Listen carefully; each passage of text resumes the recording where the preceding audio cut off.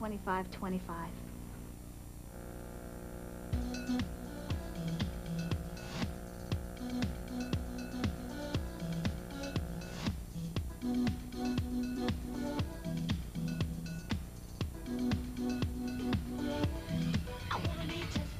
Just some exciting scenes from our past 9 seasons, one of our 9 seasons of black college football, and BET very, very excited about the kickoff of our 1989 season, which will get underway next Saturday. We'll kick it off down in Mobile, Alabama. We'll tell you more about our schedule as we go along in the program. But one of the things I wanted to say is that one thing that we at BET Sports have great respect for are the sports information directors at the member institutions in which we cover throughout the football and basketball seasons, and also the conference sports information directors. You know, we can be very demanding at times. We're on the phone with them on Mondays just before their games, and sometimes we make special requests that are not always done with a smile, and they always come up, we need statistics, we need numbers, we need numerical rosters, we need all kinds of things, and the people that you see seated here with us today are just a small portion of the group that makes everything work for us, because without these people, the sports information directors and the conference SIDs, our job would not be an easy one. And I just want to take my hats off to you and to the people of your member institutions and your conferences, because sometimes we do ask a lot. We request coaches interviews, and we want shots of players, and coaches, they get uptight before games and things like that, and they're in the middle because we want certain things, and they try to get them, and the coaches are yelling back at them and saying, no, you can't have them, and we're saying, but we need this or we need that, and they know what we go through, we know what they go through. And again, we'd like to thank you a little bit. For those of you who do not know what sports information directors do, they're basically the PR people for the conferences and for the particular teams. And I'm going to start off with Russell Stockard, not because he's the senior member here, but because the reason is because he's representing the Southwestern Athletic Conference, and the Southwestern Athletic Conference has produced the last 2 Super Bowl MVPs. Of course, there was Doug Williams year before last, and last year Jerry Rice, and that has to make the conference feel very, very proud, Russell. Yes, Charlie, we're very proud of that fact, and we hope that we can have a 3rd most valuable player in next year's Super Bowl. But this year will be another very exciting football race. Jackson State is again the Rabbit. Because they've won 25 consecutive conference games, and they've been the conference champions for the last 5 years. 2 of those years they were tied. Jackson State returns a very outstanding football team, and W.C. Gordon, his coach, promises to make it interesting for the other 7 members of the conference.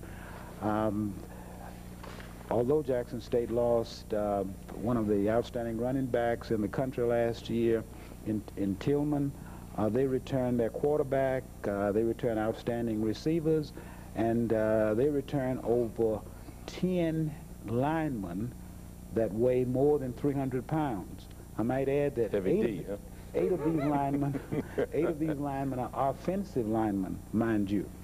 But Jackson State has an outstanding team. They have an array of linebackers that will be again in the Jackson State mold.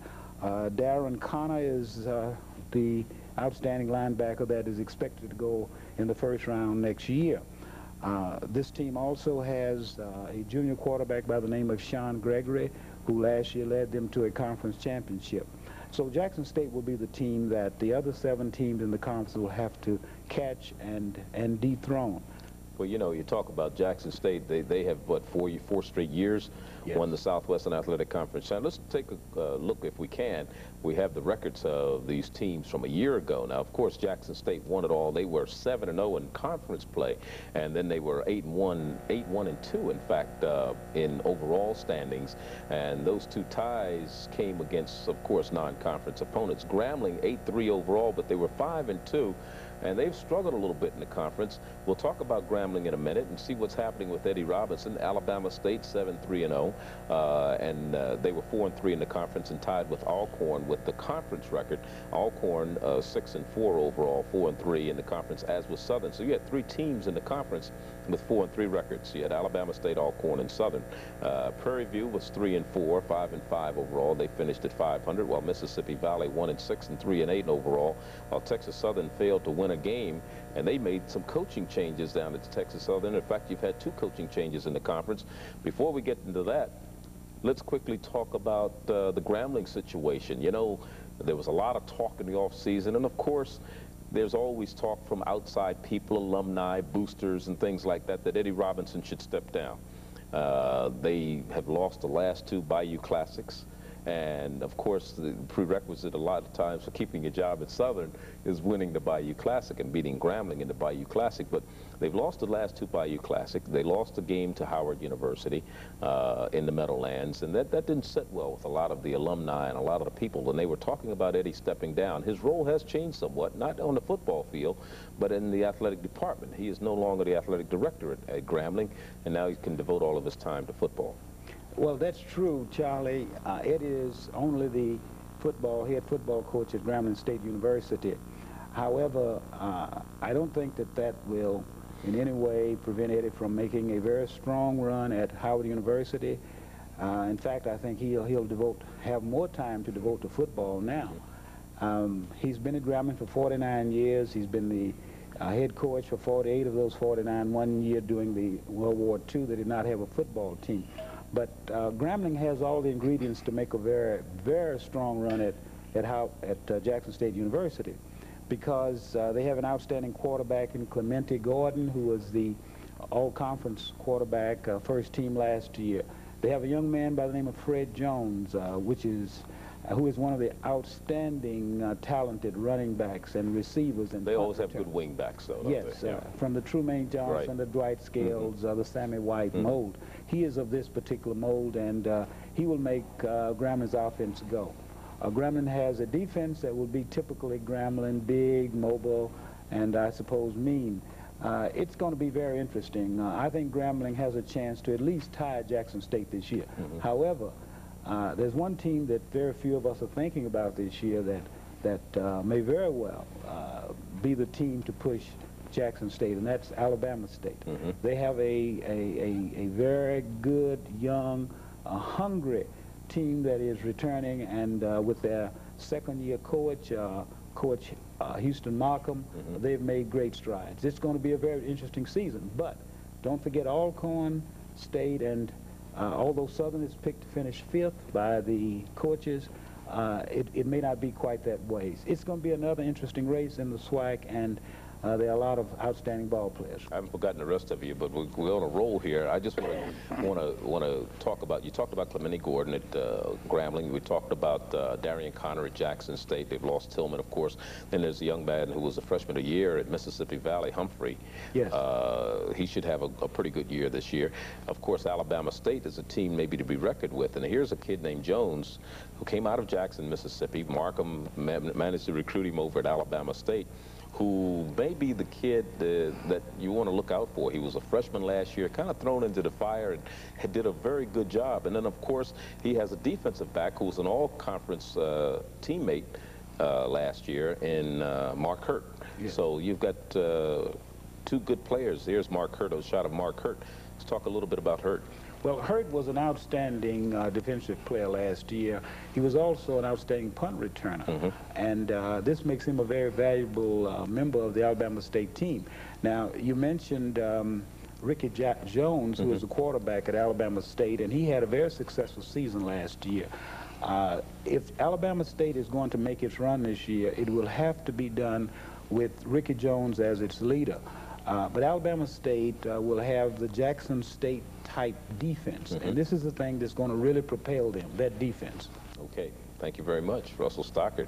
We're with the SIDs from the respective 4 majority black conferences in our nation. We're talking about our preview on the upcoming 1989 football season right here on BET. We'll be back with more and the rest of the SIDs in just a moment. Stay with us.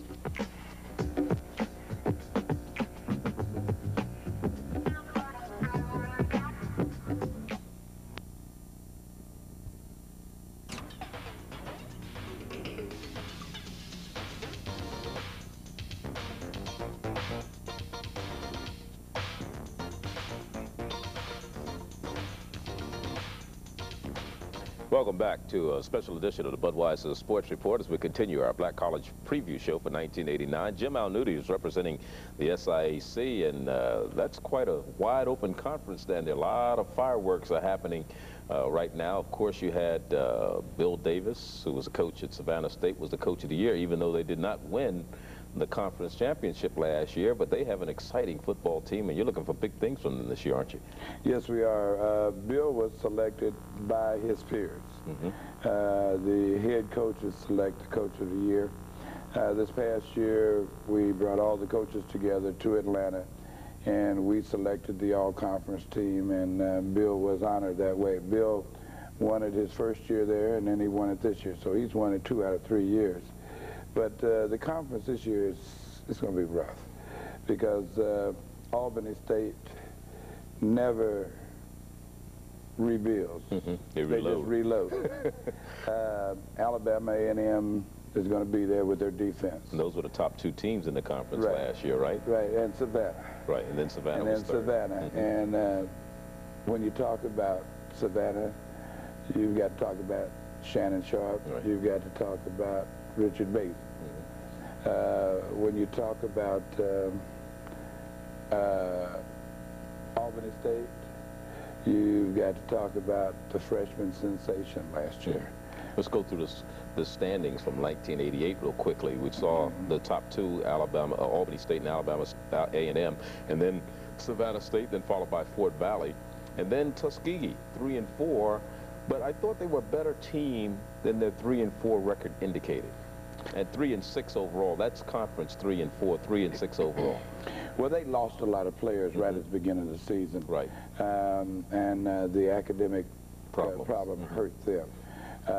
They will be back. This year, Albany State's, you know, we're split in East and West.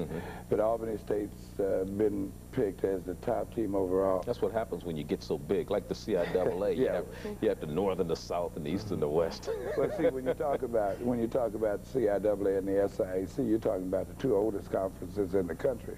So we have to provide that leadership. That's true. And let's talk, well, you know, and I know everybody's laughing. The other SIDs are laughing at Jim. But when you talk about that, Jim, you also talk about some really historically traditional black schools in the SIAC. I mean, some schools, you have schools in all of your conferences except the SWAC that do not have football teams, but they're there. You know, like St. Paul in the CIAA that doesn't have a football team. Maryland Eastern Shore and the MEAC. You have schools in your conference. Yeah, Lemoyne and Payne College. And then you've got Lane and Miles and Knoxville, all of those colleges, and Clark, Atlanta University, Morris Brown. All of those, these are traditional big names as far as when you talk about black schools. Yeah, we have the premier of the schools, we feel, because if you look at the SIAC, and you think about it, you think about going back when there was in that conference, Tennessee State, Jackson State, Florida A&M, Bethune-Cookman, South Carolina State. So it's always been a reserve for production. And the coaches there now are carrying it on. We feel that there's very few coaches in the country that can compare with what Hampton Smith has done at Albany State. You have Bill Davis at Savannah State. You've got Doug Porter at Fort Valley. Jim Martin has done a great job at Tuskegee. Jim would have been in the thick of things last year if it had not been for the academic problem. I look for him to bounce back. Oh, he'll be back. Yeah, he'll be back. And, you know, they've got a new coach at Alabama A&M. Talk a little bit about Shannon Sharp. Shannon Sharp. That brings a smile to my face. Shannon, he was a player of the year his sophomore year. He was the offensive player of the year last year. He's got statistics. In 2 years, he averaged 5.9 catches a game, 18 yards a catch, 105 yards a game, 22 touchdowns last season. 12 touchdowns last season, with 1,031 yards. That follows a season when he had 10 touchdowns with 1,078 yards. And the pros are looking at him. He may be the next Jerry Rice coming out of a black school. Yes. Well, the thing or is... John Taylor. Yeah, right. You know, Won't leave plus, John Taylor he's out. got a brother. That's right. That's already with Green Bay. That a lot of the scouts are saying that Shannon is on an equal with him right now. So our conference, the top 5 schools, can belong to anybody. Fort Valley's fallen off a little bit. They're in a rebuilding stage, but the team that you have to beat every year is Albany State. Hampton Smith found a freshman last year, running back, Willie Conway, that didn't start until the 6th or 7th game, and ended up with 13 touchdowns. He's one of the 1989 preseason SIAC team, SIAC team, along with Curtis Bell and of course Sharp and Willie DeLoach, a running back, also who's a sophomore from Savannah State. Right. Well, see, the return people were both freshmen last year on the all-conference team, and then you know what that does? You know what that does to a coach? What's that? You have gray hairs, because if he was a freshman, that means I got to watch this kid for 3 more years running at me. And I got to get ready for it. And one at Morris Brown and one at Savannah. You know, and the thing that will really make the decision for Albany State is the quarterback. They lost a great one last year, and Savannah State brings back Richard Basil. So it's going to be a battle. Realistically, the coaches look for Albany, Alabama A&M, Savannah. The dark horse is going to be Tuskegee. How's the outlook for the conference as a whole? How strong is it? The conference is strong. The conference is real strong. I think it will show in the weekly ratings because we're going to have 3 teams up there. Our conference president, Dr. Campbell, is doing a lot to really bring the SIAC back on the top of the heap where it belongs. Now you need a commissioner. We're working on that too. The search what's committee taking so long? I'm going to get on you. I mean, I'm not going to... Well, I'll put it this way. We will settle for nothing less than the best. Now, how long have you been looking for? Since June. Since June. Yeah. Okay, well, I know you would like to have one in place by the opening of football season. Ann Little's not going to get off the hook either, because the CIAA is looking for a conference commissioner, and we'll be back to talk some more with our sports information directors in just a moment. We'll be right back.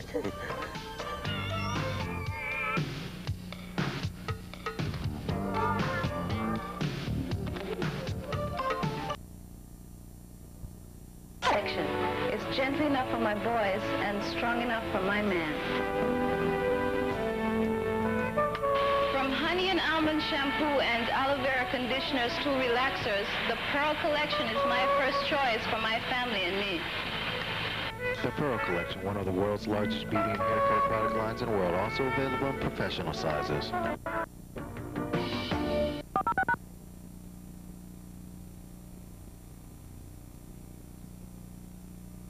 CIAA. We talked about the SIAC, SWAC, and Little representing the CIAA. Last year, Pete Richardson, first year's head coach at Winston-Salem, took them to the championship, was named Coach of the Year in the CIAA. A lot of people are looking for him to repeat again this year. What are your thoughts, Ann? Well, he has exceptional returning talent, particularly in Broderick Graves. Broderick is a running back, and he led the conference in rushing last year. Coach Richardson also has an outstanding kicker, Dino Pellegrinis, who broke several conference records with his performance last year. Field goal and point after attempts, he was 35 of 38 with his point after touchdown, and he was 17. Barefooted kicker too, isn't he? Or is it not? I think he wears a shoe. Oh, that's the other kid. That's the kid from Virginia. Who they play in the championship? Virginia State. Virginia State. That was the barefoot kicker. Right. Okay. And Dino was also 17 of 23 for field goals. So both of them are assets. And Les Barley, who is a linebacker out of Java, Virginia, he was second in the conference last year, total tackles. So Coach Richardson's got a lot of artillery, and it's very possible that he could do the return. Last year, the championship game was played at Winston-Salem. They were the Southern Division champs. This year, the championship game will be played at the site of the Northern Division winner, which could be the Virginia State, Union, Hampton, Norfolk State, Elizabeth City. And Bowie State. Bowie State has now moved. It has now moved to the northern. Finally, they figured out that Maryland was in the north and not in the south. Well, that's admirable. Well, actually, it had what it had to do with was the date that Bowie entered the conference, okay. And at that time there was a different number of football playing schools. So Bowie was put into the south because there was an imbalance in the south. Let's look back over last year's statistics as far as the won-loss record. This conference is split into two divisions, the North and the South.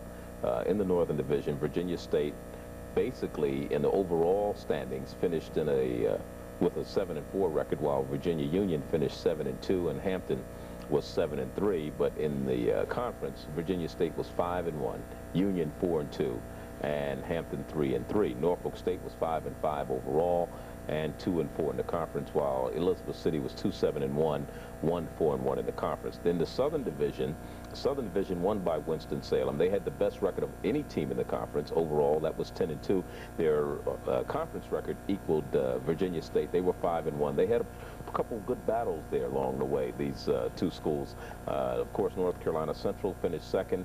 They lost their all-conference quarterback. We'll talk about that a little bit, and we'll see how they will be able to bounce back after that loss. 9-2-1, and then 4-1-1 in the conference. Bowie State was the surprise team last year in the conference. They finished 9-1-1. In fact, they went to the postseason playoffs. They had to go all the way to Portland State, ironically, to play. But the fact that they made it, Bowie had been like the doormat of the conference for so long, and then to come back and have such a fantastic year.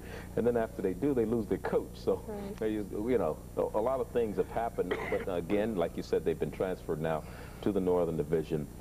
Can they repeat the magic of a year ago? Well, one thing, they do have a new coach, but the new coach is assistant head coach from last year, Sanders Shiver.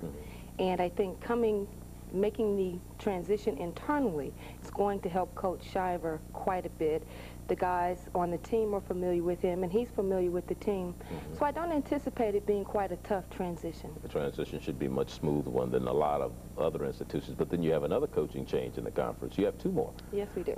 You had more than anybody this year. And those are interesting. At Elizabeth City State, Johnny Walton is head coach. Johnny was head coach before. He's been head coach before. He was head coach between 80 and 82.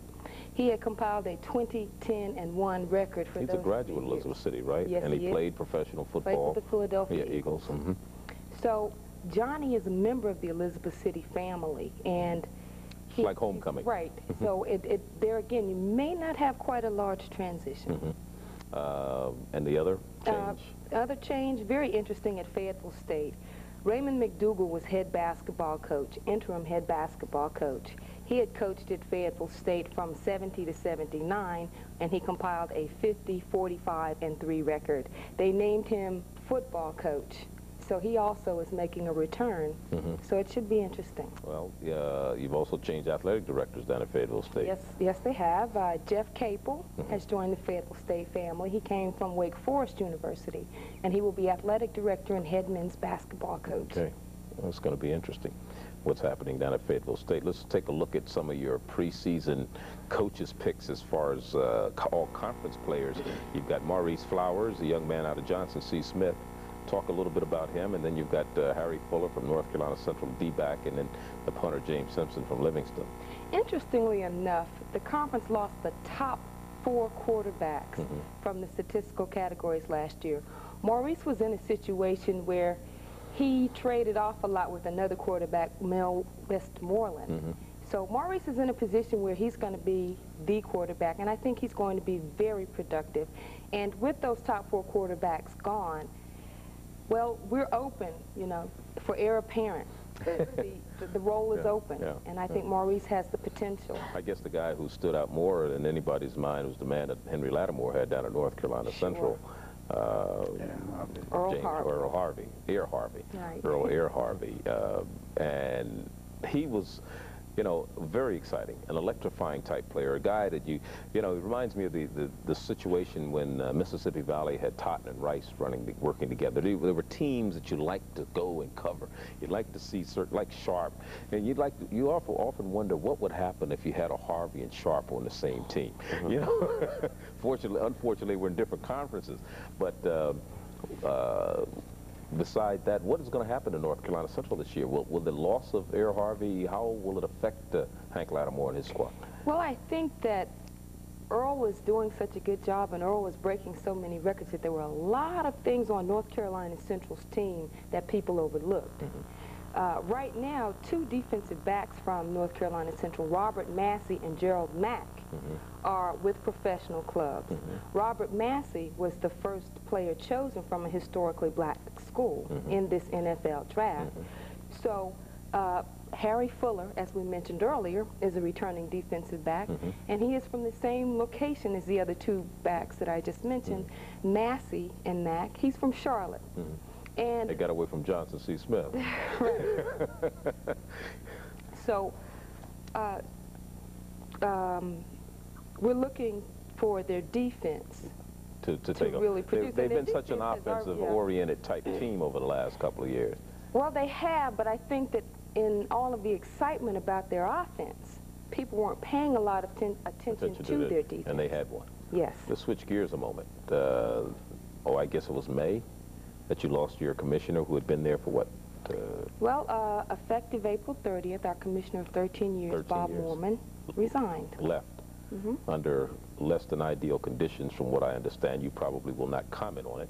A lot of people wanted to say that he resigned, but you know, a lot of people who were close to the situation know that he was probably forced out because he couldn't be controlled by the powers to be. Now, the fact is that they have not been able to find a replacement as of yet. They've got a young man named Leon Carey, who's the business manager, who's the interim commissioner. Will he be named the commissioner? Well, Mr. Carey has not applied for the position on a full-time basis, and I don't particularly think that he's interested in continuing on as a full-time commissioner. He is additionally business manager, so he's carrying quite a heavy load right now. When do they plan on naming a commissioner? I mean, April 30th, this is September. What are they going to do? Well, we have a search committee. And when you try to follow a gentleman who has been in office for so long, I think that our search committee is trying to take their time and make sure that they can find someone who can handle the conference as it is right now. And who will say yes to everything that they want. Well, I did not read that as one of the requirements. Okay. We'll be back with more in just a moment. Stay with us.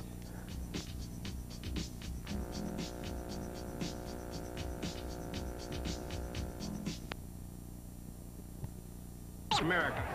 I'm the premier fighter for a drug-free America. The NAACP is totally committed to fighting this drug epidemic, which is threatening all of America's youth. It won't be easy, but with your help and commitment, we can win. So join us in the fight. And if anyone ever asks you to take drugs, say absolutely no.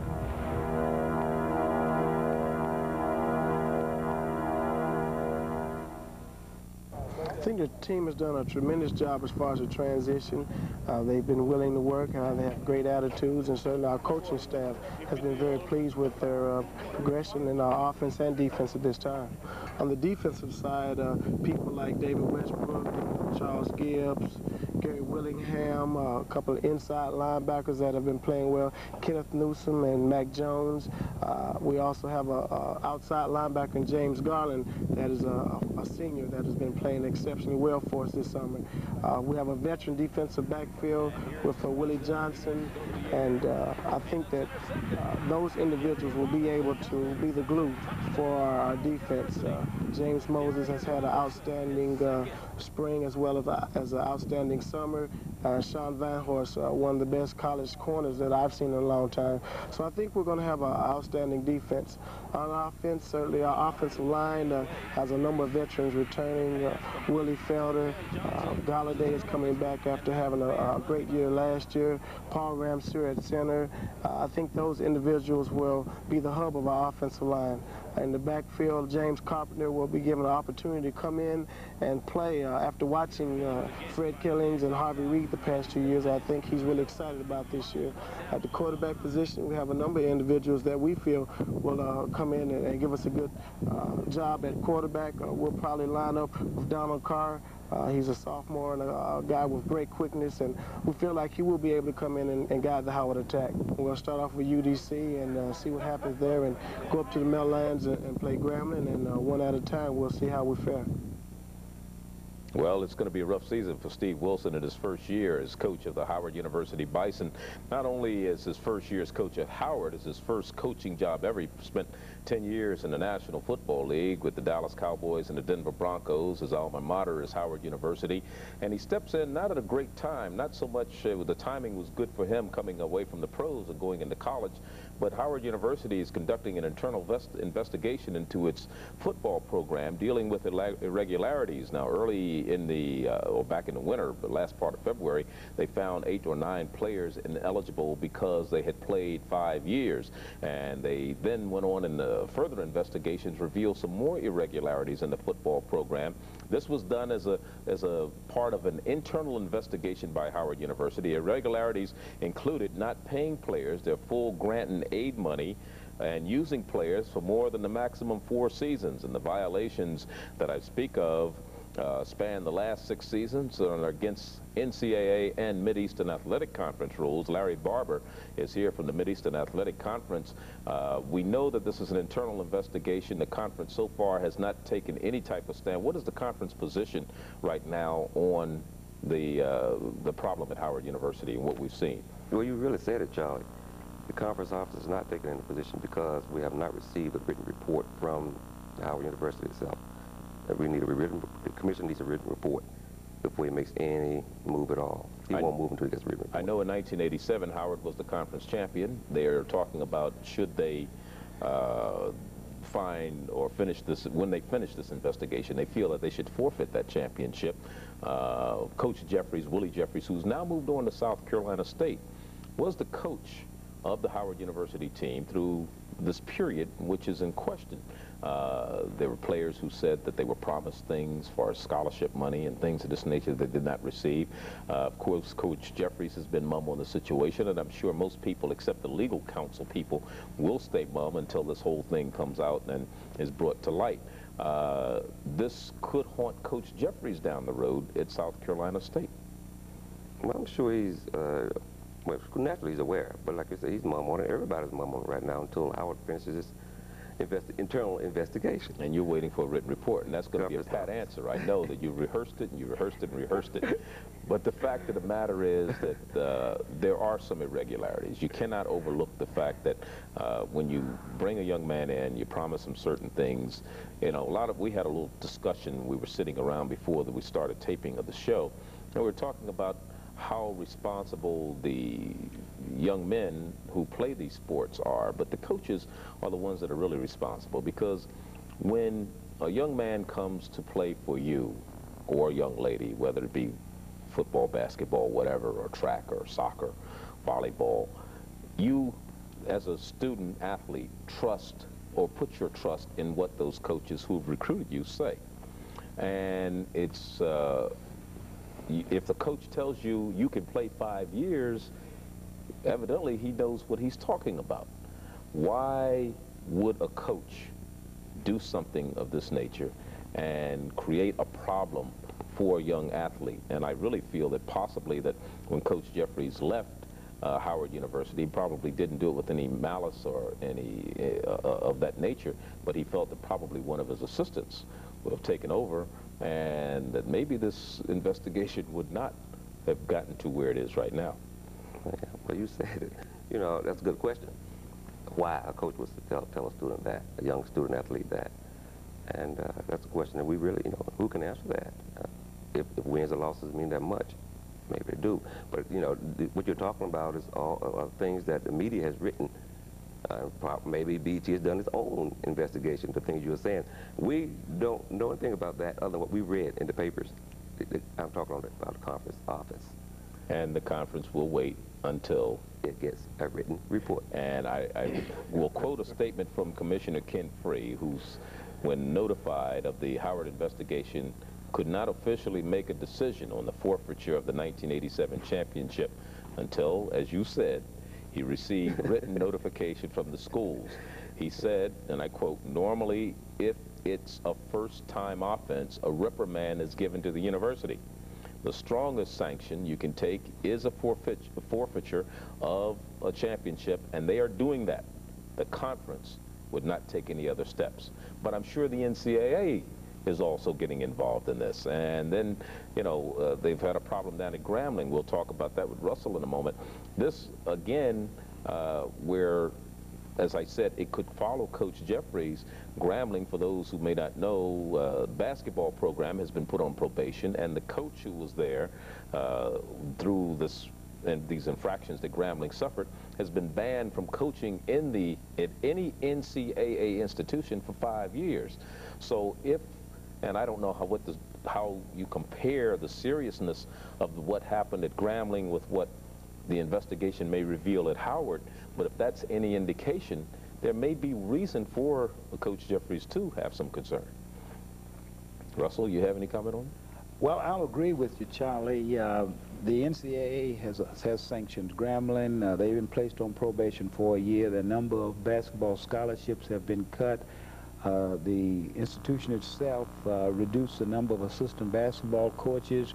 Grambling will not be able to participate in any pre- or post-season game. And as you've indicated, Coach Hopkins cannot coach at any NCAA-affiliated institution for the next 5 years. That's a pretty stiff penalty, and we're sort of in mourning at the SWAC office. Okay, let's change gears a minute and get on a more happy note, I guess. Larry, you're ready for this, this cross-examination. Let's talk about what's happening. But before we get into that, let's go back. Last time you were here, you skated. Because it was right after the football. Yes, you did. You skated. It was on thin ice, too. It was right after the football season. It was the beginning of basketball, and we were trying to find out who was going to be the conference football champions, because it was up in the air between Florida A&M, Delaware State, and Bethune. It started out with Florida A&M beat Delaware State the first game of the season, early in the season. Oh, no, I'm sorry. Delaware State beat, was it the opposite? Florida A&M won the game. Florida A&M won the game. There was some discussion about Delaware State using an eligible player. Delaware State forfeited a game down the road somewhere. Florida A&M somehow was found that they've used an ineligible player. In the very same game, Charlie. In the very same game. That happened. That same game. Same game. And that was found out later on. And then Florida A&M wasn't eligible for the conference yet, so they just gave it to Bethune-Cookman. No. Tell us, what happened then? If you get to the standings, like you've done the rest of the conferences, you will see that Bethune-Cookman, Florida A&M, Delaware State, all tied 4-2. Okay, let's look at the conference. Let's look at the standings. and the three teams are tri-champions. They were tri-champions, but because of all of those. What determined the tiebreaker then? Well, there was no tiebreaker because there was no postseason play. What determined?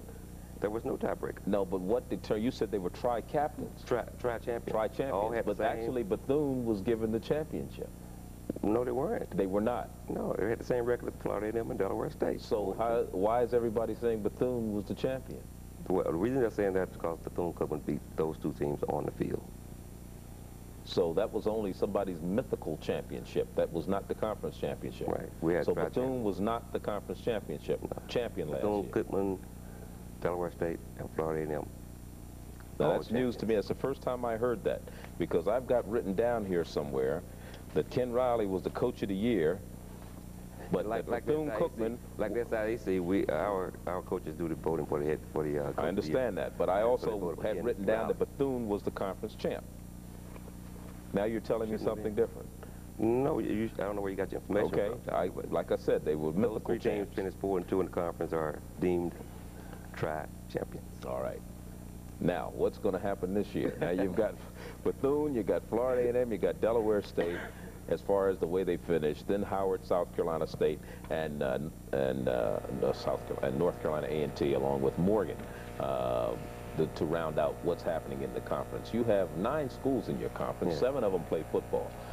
You had a couple coaching changes also this year. Of course, we talked about Willie Jeffries leaving Howard University. He went to South Carolina State. Steve Wilson comes in as the head coach at Howard University. Those are the 2 coaching changes that you had there.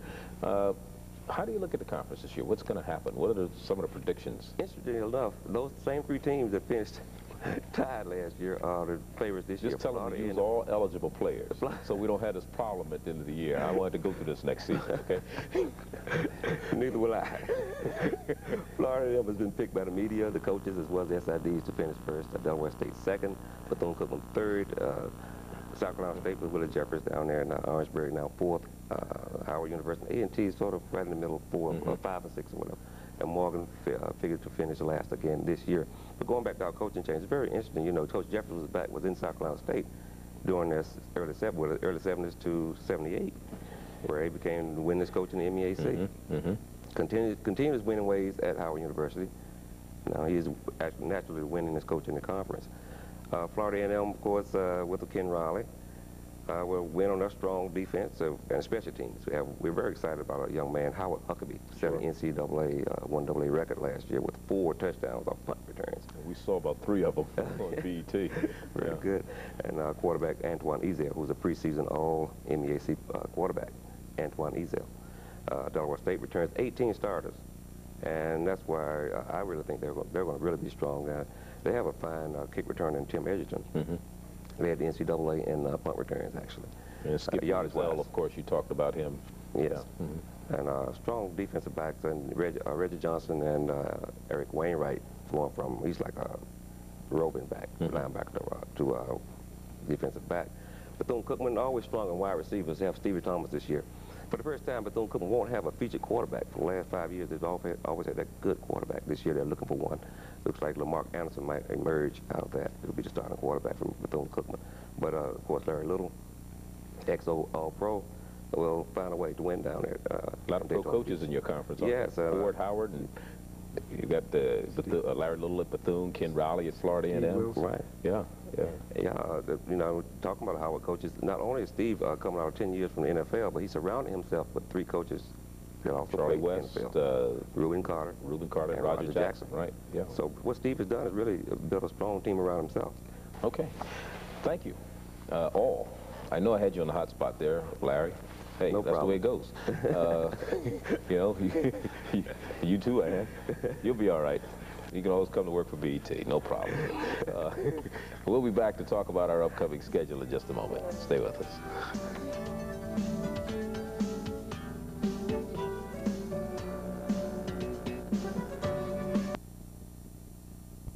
It promises to be an exciting season right here on BET. And I'd like to thank Russell Stockert from the Southwestern Athletic Conference, also Jim Alnutti from the SIAC, Ann Little from the CIAA, and Larry Barber from the MEAC. And we'll kick off our 1989 Black College football season live here on BET next Saturday. We hope you'll join us.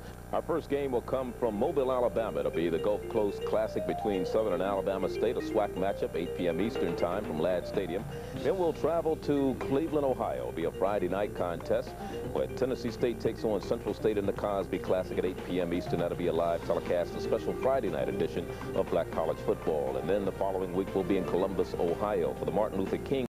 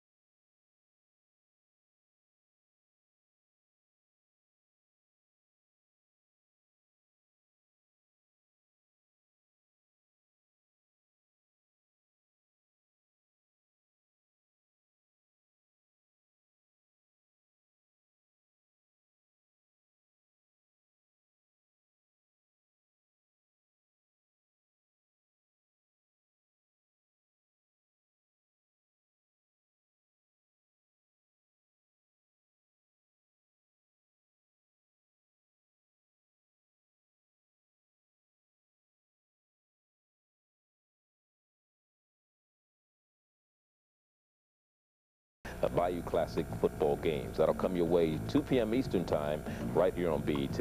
And then on Thanksgiving Day, join us for the Turkey Day Classic from the Crampton Bowl in Montgomery, Alabama, as Tuskegee takes on Alabama State. And then the Saturday following Thanksgiving, you'll see the Bayou Classic, Grambling against Southern from the Superdome in New Orleans. That's our schedule. We hope you'll join us. Thank you for joining us today. We'll see you next Saturday as we kick off our 1989 college football season. So long.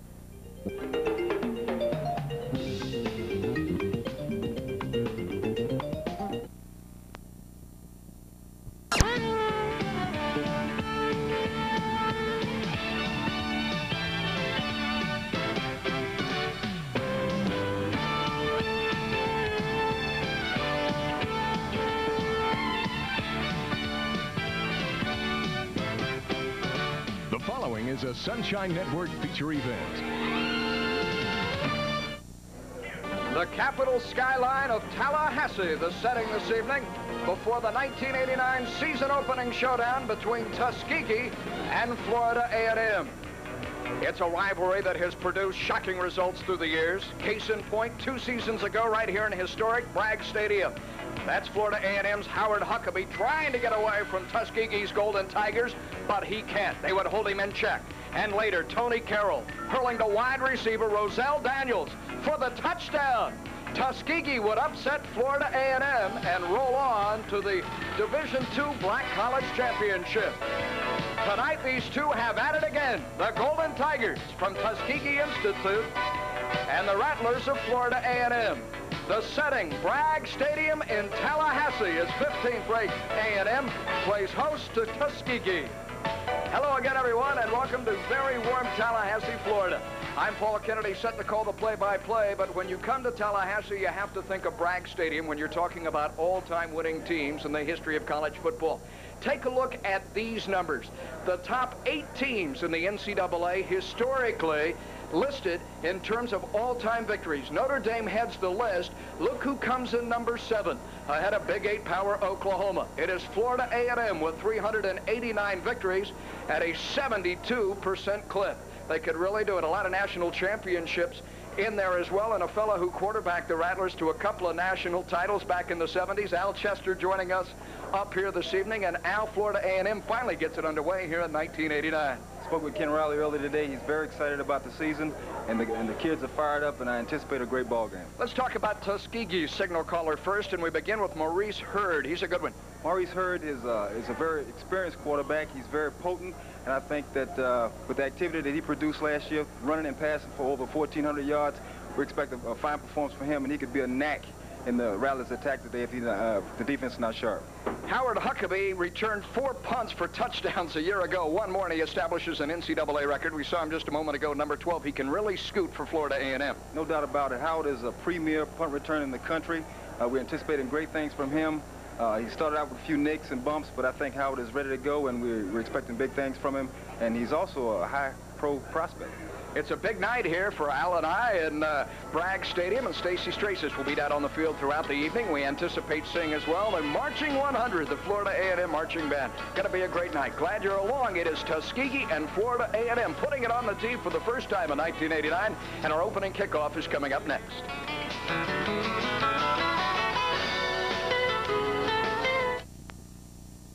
Tuskegee here in Bragg Stadium in Tallahassee on this very warm September evening. Temperature in the 90s, very humid, slight chance of rain. From Atlanta, Georgia, Jim Askew will head the officiating crew. The last time these two teams met, it was Tuskegee in that shutout shocker. In single safety to receive for the Golden Knights, that's a freshman, Orlando Robinson from Natchitoches, Louisiana. And a kickoff for Florida A&M, the junior, number 4, Jimmy Viturno, from right here in Tallahassee and Florida High School.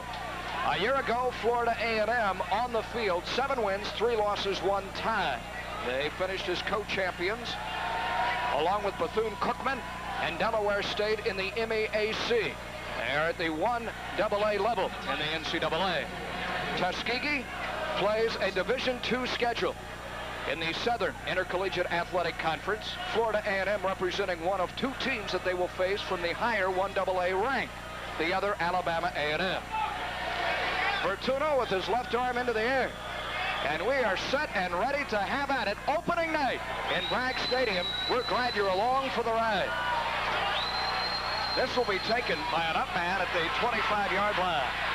And up to the 26. And down he goes. That's Derek Streeter on the return of 12, the tight end. Maurice Hurd, the quarterback, the junior. And his backs and receiver, Mason Wilson, the leading returning rusher, Lee Holder Streeter, the freshman tight end. The offensive line, Borden Brunson, Madison Johnson is a good one at center, DeVoe and Pearl. Hurd, the junior, from Tuskegee and Tuskegee High School. In Alabama, he sets him down. First play of the night, loose ball on the field. And it's recovered by Florida A&M. The fullback, Tony Moffitt, could not get the handoff cleanly.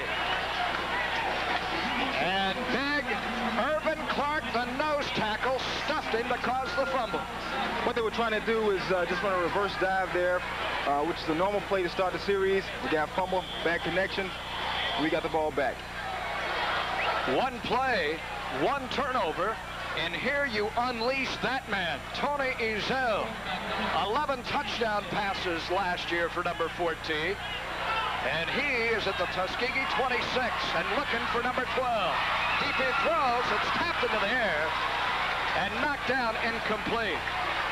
Condre Payne, the defensive back, with the fine play off the throw by Ezell, and he was looking for Howard Huckabee. As you see, Ezell from Mobile and McGill-Tulane High School.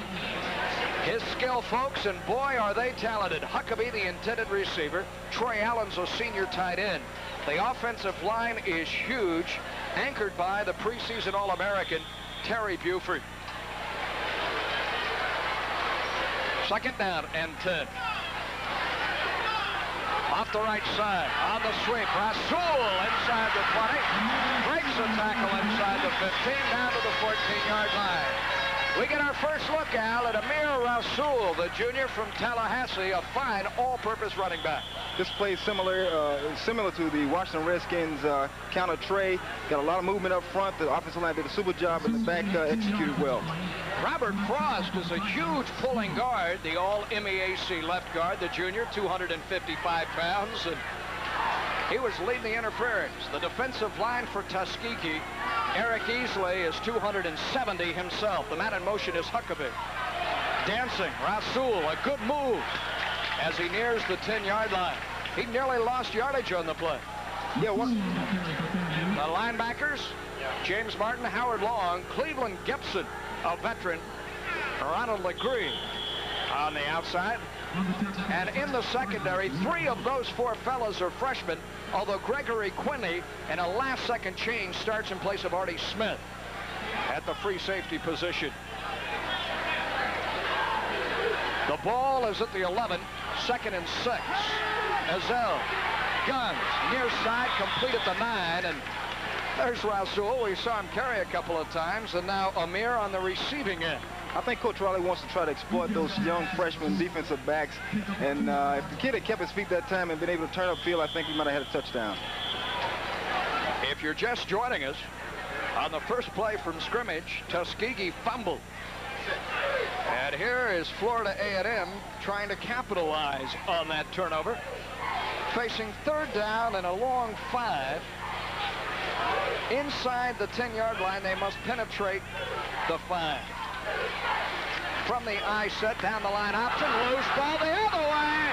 And Tuskegee, well, they can't get it back.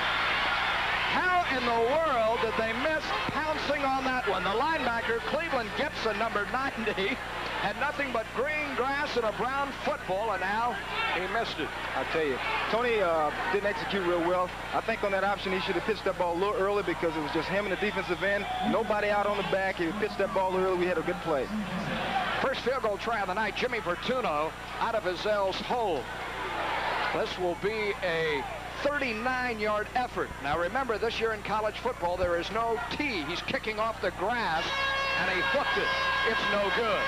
Tuskegee holds on, even though fumbling and then missing an opportunity to recover the fumble, Al Chester. We're still scoreless as Jimmy Verturno misses his first collegiate try for the Rattlers. I tell you, one of the things you want to do is kill a mosquito with an axe. That's been a tenacious attempt, tenacious approach by the Rattlers for years. It's been tradition, and we didn't go out and execute real well, and we came up empty-handed. The Florida A&M defensive front, Irvin Clark, he's the guy that caused the fumble earlier. The linebacking core is feisty. We'll be talking about them throughout the evening. Holder comes in motion this way, the tailback on the call. And Mason Wilson trying to go outside. He has a few, some good hard running. The first man to hit him, the quarterback, Lowell Crawford, the senior. At 5'9", not enough to take him down cleanly. It's a gain of 6. The secondary, you see Crawford at the bottom of your screen. He made the stop there. J.C. Rainey. Evers at the top of your screen. They call him Petey, a popular member of that FAMU secondary. Second and a long 3 for Maurice Harold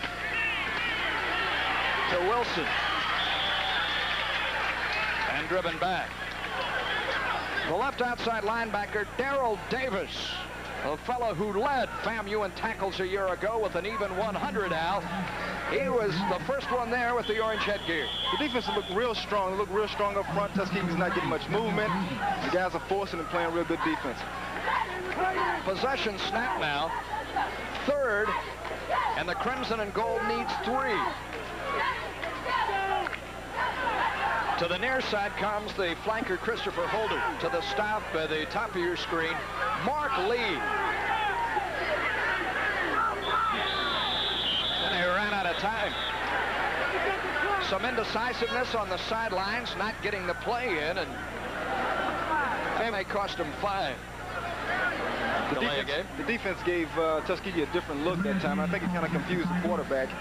They came out and had 2 deep secondary, 2 deep safeties, and the quarterback was a little puzzled as to what he wanted to do. I think he probably wanted to check off.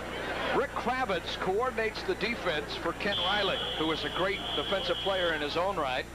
And there is Florida A&M's fine head coach and athletic director, Jim Martin, and there his counterpart in Ken Riley.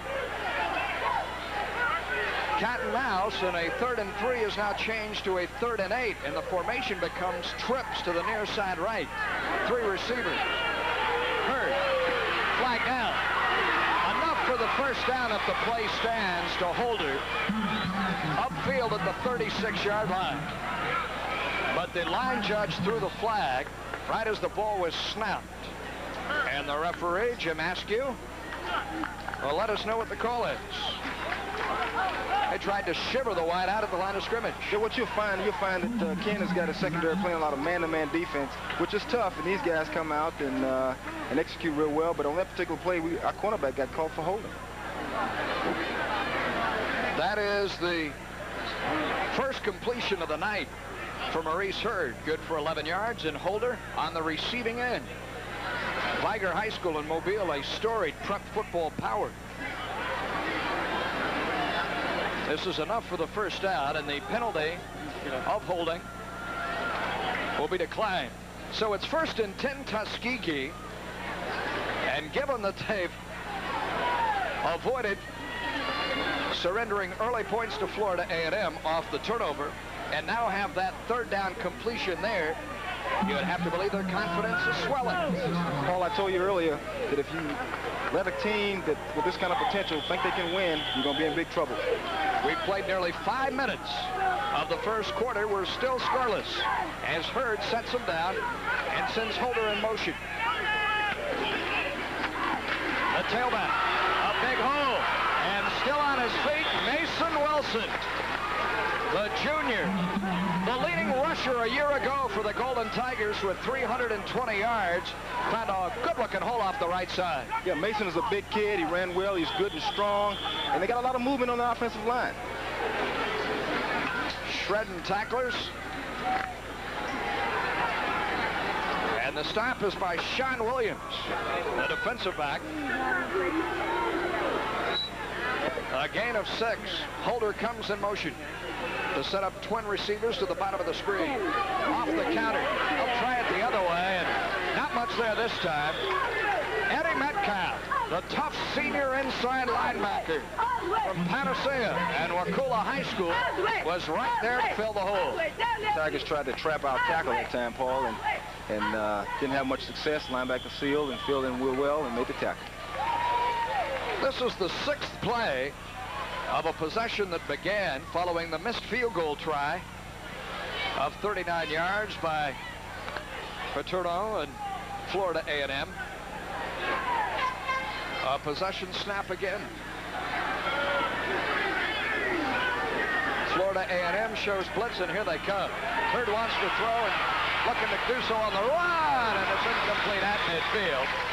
He was hunting out of the backfield,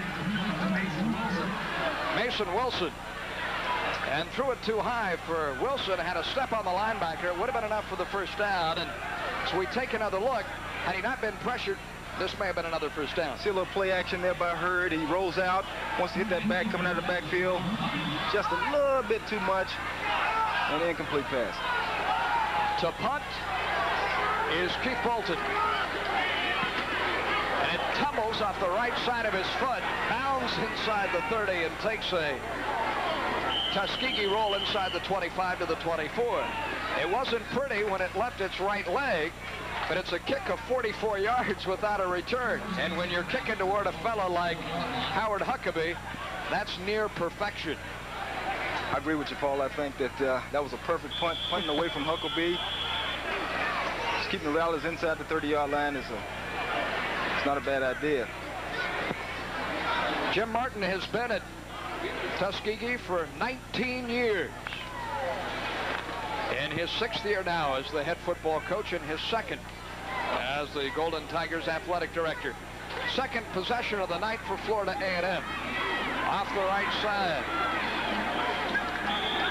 is Stacy LeMay, the fullback, the 220-pound junior from Newark, New Jersey. And he moves the stakes a couple of yards. It's 2nd down and a long 8. James Martin, the strong linebacker, on the stop.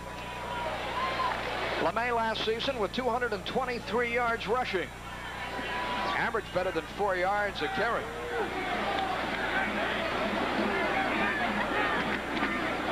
Play action. Azell quickly to the sideline. Nice grab. First down and out of bounds as he finds Amir Rasul. Hey, Rasul gets up there pretty well with those hands and comes down in bounds. Rasul's a fine athlete. You find a little play action here. Tony drops back, looks downfield, look the safety off, pass the ball out to the backfield. It's this fine athlete right here makes a super catch and gets out of bounds. Now, what's wrong with that picture? There were no white jerseys in it when he came down. A linebacker to let him go. That's right. First down off the gain of 8. From his 35-yard line. Rasul missed the pitch. Azell has to go back and scramble, and he'll lose 4. Howard Law, the left inside linebacker, credited on the stop, but Rasul went one way and the pitch was behind him. Yeah, Paul, it looks just like it was a mix-up, a major mix-up there. Tony was ready to pitch the ball and Rasul wasn't ready for it. Here we go. Let's see what happened. They hit the fullback on the arm. LeMay. That caused a problem, and Ezel picked it up and was productive with it. Tim Daniel to the top of your screen, the wide receiver on 2nd and long, 2nd and 15. Away from pressure now to the boundary and incomplete. Even though surrounded by 3 white jerseys, the tight end Troy Allen had a chance to make the catch. He's a big target at 6'4", but the pass was overthrown. Tony's doing a fine job getting that ball out. He's up under the ball a little bit, so it's sailing on him. So if he can bring that ball down a little bit, I think he'll have a whole lot more success. Here we go. Get a good look at it here. Drops back. He can set his feet. Step and throw. He's up under that ball just a little bit, and it's sailing on him. Huckabee wide to the near side left on 3rd and 15. Azell in the pocket, down the middle, complete, first down to Allen, down the boundary, he says. Inside the 40, inside the 35, out of bounds, 31-yard line. Went right back to his tight end, Troy Allen, to earn the first down. Excellent execution. You see Tony calling the signals. Drops back. Watch, he'll set his feet a little better this time.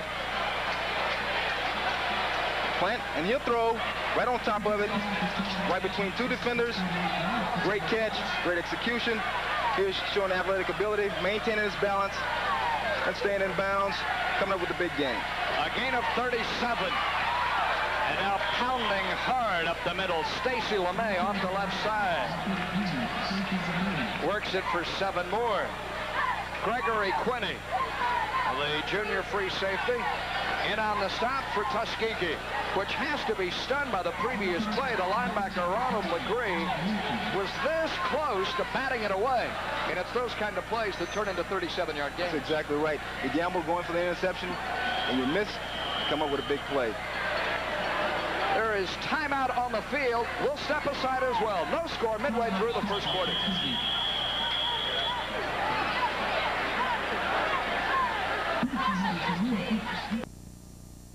Girls Championships at 8 o'clock Eastern, and then Monday night, September 4th, the Men's Championships at 10:30 Eastern, right here on the Sunshine Network. Tuskegee used the timeout to cool off a very hot Rattlers squad. No score, but Florida A&M is moving the football down to the 20-yard line. Works Jonathan Jones, the fullback, 5'10", 191 pounds in there behind LeMay. Howard Long, the linebacker, in on the stunt. You see Jones there. He's a former lineman now. The guy recovering from a leg injury, but getting some work here early on opening night.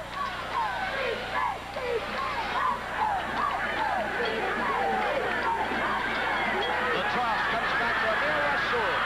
Stacked up as he nears the 15-yard line. Rasul has now carried the ball 3 times for 12 yards and caught a couple passes. Big zip, just a counter, a sweep to the right. It's executed real well. The guards get out for the block. And he gets to what he can. One of the things I want to mention, Paul, you can see that A&M is taking the momentum of this football game early. We need to execute and come out and score now. The Heat, too. I'm surprised they've already used a timeout.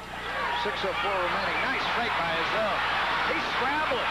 Inside the 10, cuts back to the 5. The big hit applied off the trail by the linebacker Rogers Hunt, the sophomore. But it's a first down, and as you said, momentum is wearing green and orange. One of the things Coach Ken Riley wanted to see Tony do is utilize his athletic ability, which is what he's doing right now. He's showing you folks he can run the football as well. Outstanding play, outstanding fake. It's 1st and goal in a scoreless first quarter.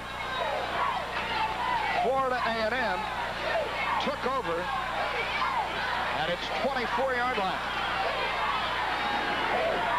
To the tailback, nothing.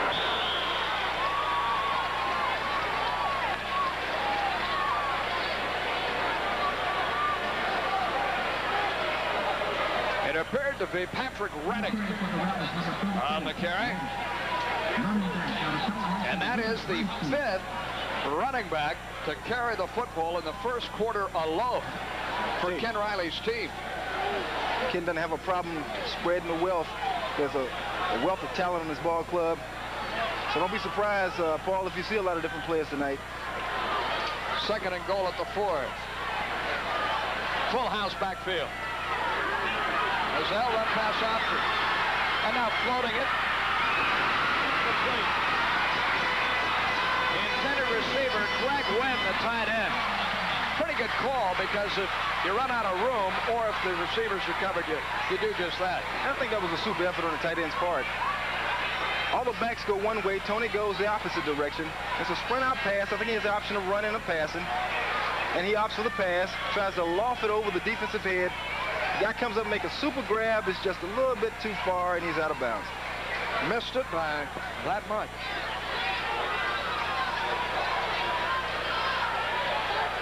Third and goal from the 4. And now Florida A&M has to call timeout. They had 12 men on the field. Stacy LeMay was in the game and was substituted for. And there's timeout. We'll step aside as well. No score. We'll return in a moment.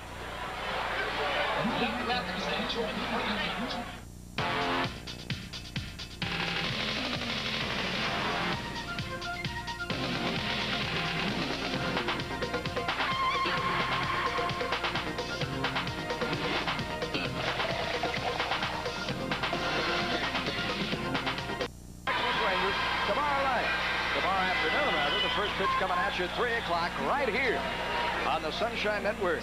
Hey, you played for the Argonauts in your CFL days. How about those Blue Jays? They caught the Orioles.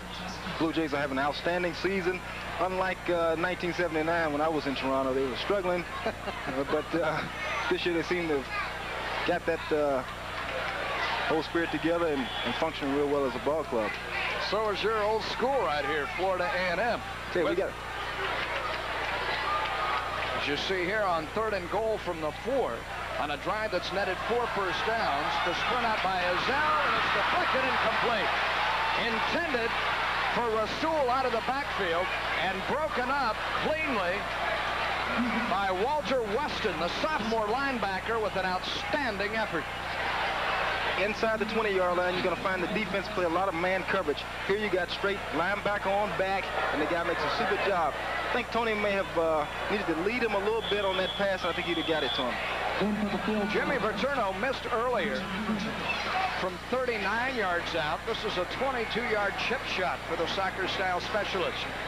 In a school that has an outstanding tradition of kickers, Herb Reinhardt, Sean Gilliam, this time he nails it.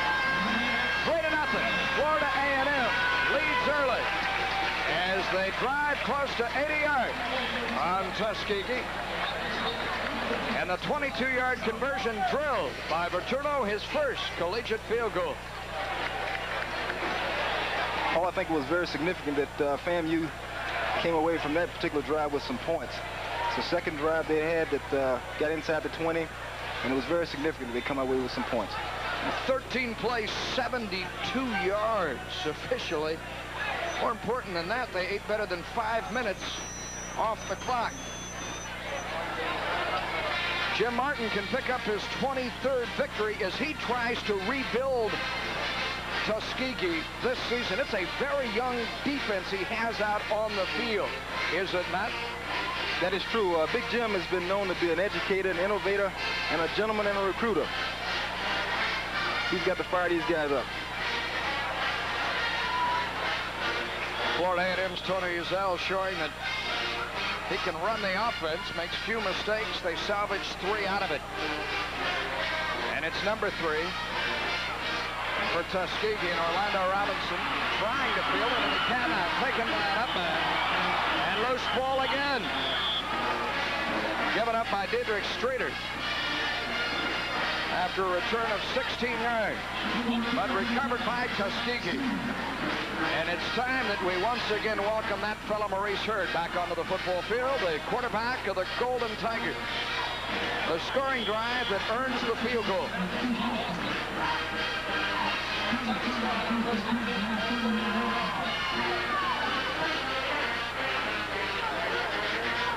Hurd is 1 for 2 through the air for but 11 yards. Holder on the receiving end, do you recall, of a 3rd down grab. Quickly the slant end route, and he overshot the wide receiver, Mark Lee. Lee there is from Lakeland here in Florida. Played for Lakeland Senior High School. He returns to his native state, the junior, 6 feet tall, 180, and you know he'd love to do well. All the time. Anytime you can come back to your home state. I think Tuskegee has 5 or 6 players from Florida.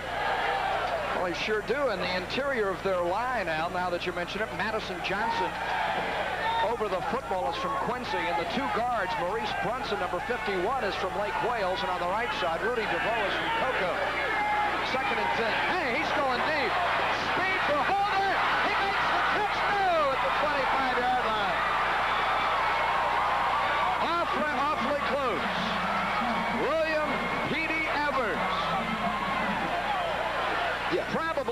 best defensive back on the field was with him stride for stride. You see an isolation with him one-on-one. Just a straight flat pattern. Defensive back executed real well. Pushed that ball right out of there. Well, you couldn't see it with the graphic there, whether or not he came down in bounds. It was close. And Hurd wants to throw again under pressure. Intercepted and dropped.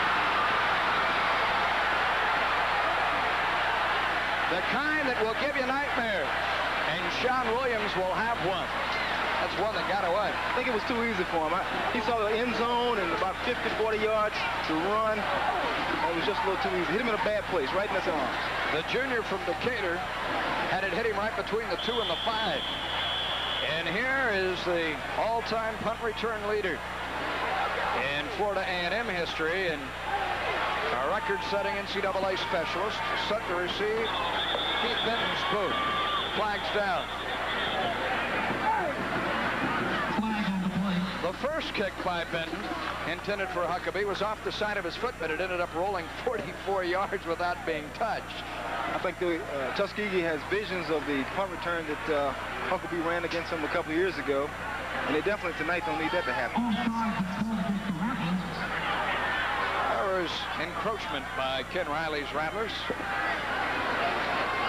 The walk-off is for 5.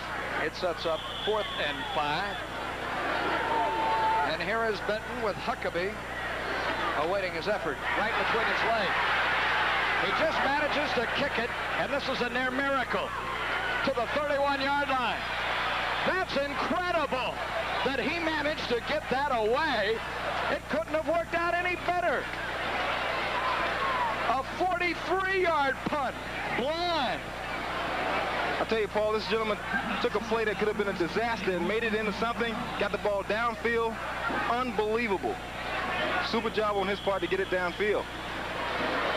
Irvin Clark, who's a bodybuilder, can bench press more than 400 pounds, nailed him just as he hit it. And it still went 43 yards.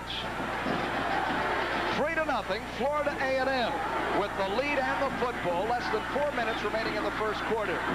Rasul hurdling at the 30 and up to the 34-yard line.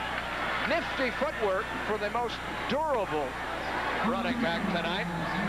And on a night that's very warm, temperatures in the 90s, and playing a Tuskegee team that is not as deep as Florida A&M, we're going to see a lot of Amir and a lot of other folks out. I believe so. Tonight's a good night. Ken's ball club is executing well. They're just not coming up with the scores. They got to push this ball in the end zone and come up with some points. 2nd down and 6. They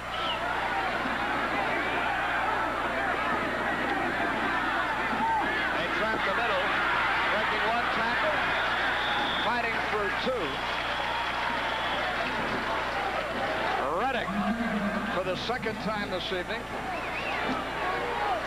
And it's Gregory Quinney, the free safety on the stop. Reddick runs it hard. I'll tell you, this is a well-run, well-executed play. This kid's running the ball real hard. I thought that with Sean Gilliam being gone and deciding to go to play baseball, that the running game was going to be hurting. But this kid is, all the running backs look real well tonight. First down. Amir Rasul works the right side. And the plug, Carson Strong with the fine block. You see there the kicker. And Keith Benton, he may have hurt himself after that twisting, desperate effort. But he got the punt away.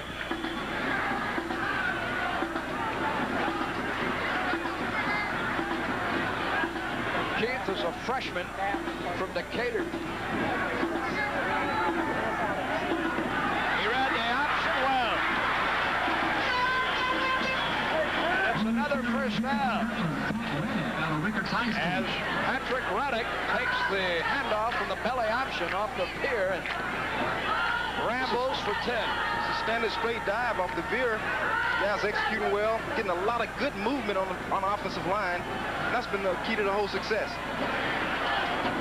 Well, they're moving on him now. Already 3 first downs in this drive.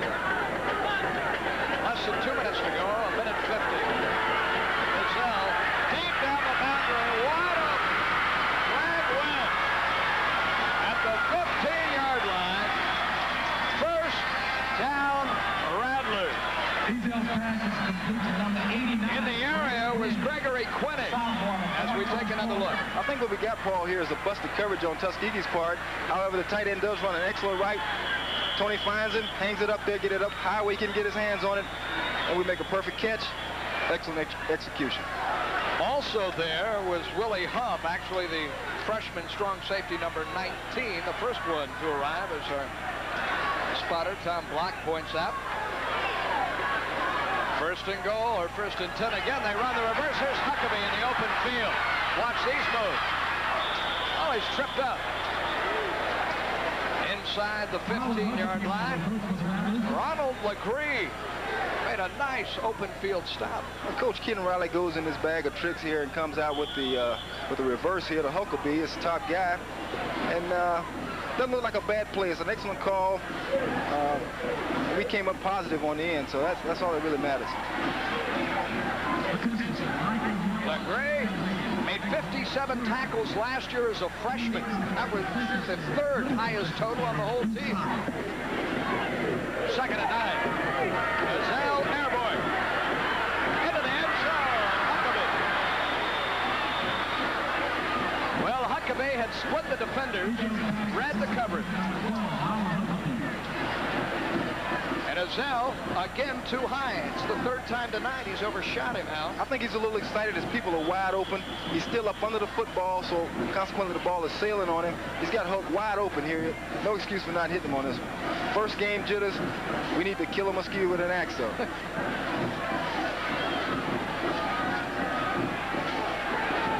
Third down and 9 with 35 seconds remaining. And Tuskegee is going to use its second timeout of the first quarter. Some defensive confusion on that third down call. And while we have a moment, let's take a look at other action. And earlier today, the big shocker in Jacksonville. Condolences to Bobby Bowden and his Florida State Seminoles. We'll have highlights of this one. Congratulations to Curly Holman and the Golden Eagles. 30-26, the last-minute touchdown, the difference.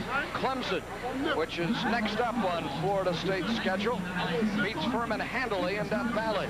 Virginia Tech, no trouble with Jerry Faust and the Akron Zips. It's West Virginia in a waltz over Ball State.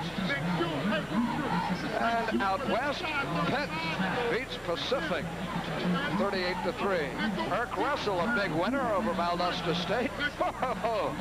Keep the women and children at home. The Boomer Sooners are back. Louisville 28-21 over the Cowboys. And Maryland is beaten in Raleigh by NC State 10-6.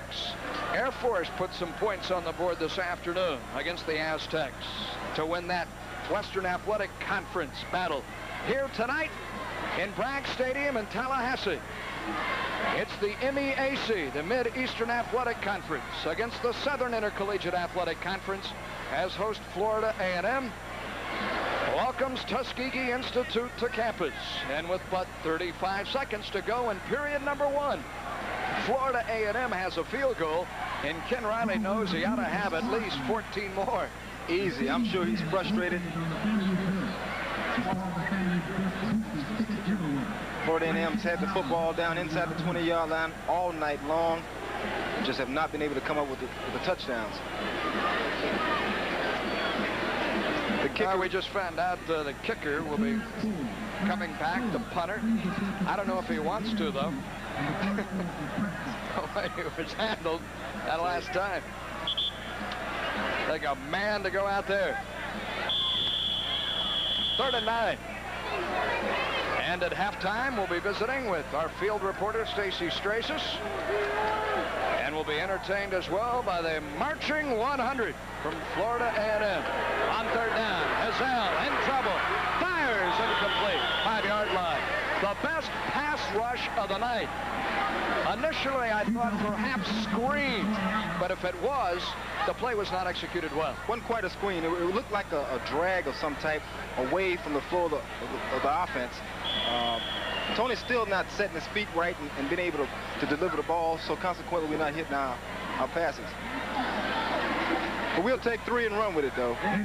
Good from 22, and wide left from 39, Jimmy Bertuno, to try and make it 2 out of 3.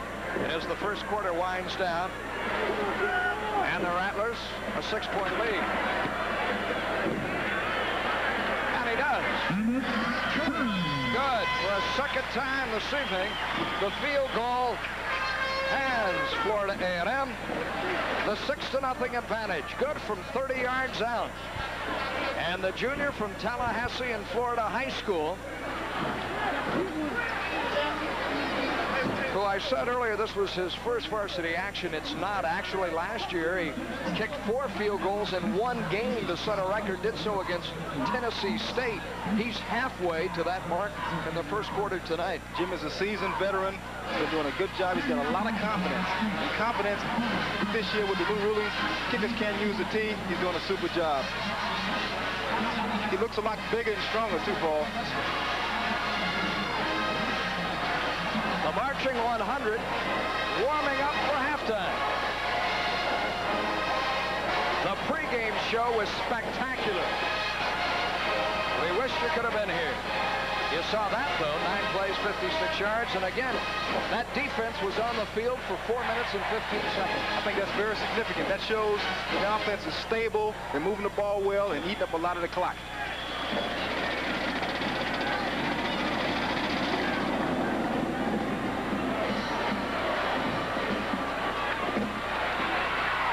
On the return, Christopher Holder. Not much of a return. The stop by Florida A&M's Darrell Smith. An 8-yard return. I'll tell you, Paul, one thing about the Florida A&M's special teams, this kickoff team, they're running down in their lanes, executing well, doing a super job.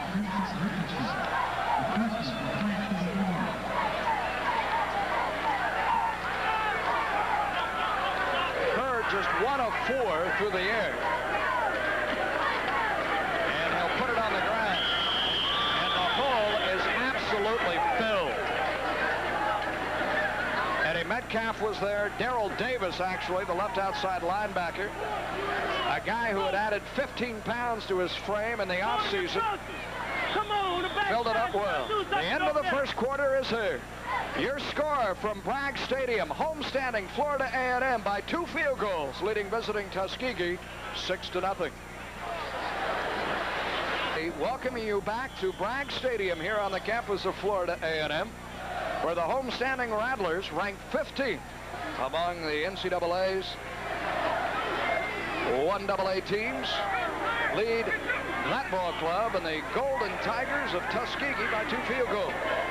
Maurice Hurd ready to work, 2nd and 10 as the second quarter opens. Throwing deep, looking for Holder, who makes the catch inside the 40. Holder inside the 35, and although double covered, it's the biggest gain of the night for Tuskegee as he picks up 45 yards. Maurice Hurd drops back and executes real well. He's showing everyone why he's the potent quarterback we talked about earlier. Caught Florida A&M in man defense. The defensive back was looking the wrong way. The ball went right over the right shoulder. Guy executed, made a great catch.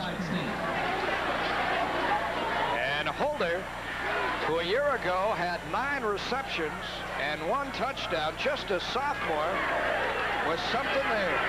Mason Wilson! Knifes through a gaping hole and is finally wrestled down close to a first down. He picked up 9, taken down at the 25. A toss sweep here. I'll tell you, Sean made a touchdown saving tackle on that play. Good heads up on play. The first quarter numbers, Al. Florida A&M Rattlers had 8 first downs, had a 75 yards passing, total of 115 yards. Compared to only 26 for Tuskegee. Holder in motion. Look how deep the tailback is. 10 yards in the eye. Trying to tap the middle. Not much there. The ball came loose when Damian Childers, the fullback, hit the ground. Look how big Childers is. He wears number 32. He is 264 pounds. as a fullback. He's out of Tuscaloosa, Alabama. He's a big kid. He's just a freshman. Kind of reminds me of Hayward at New Orleans.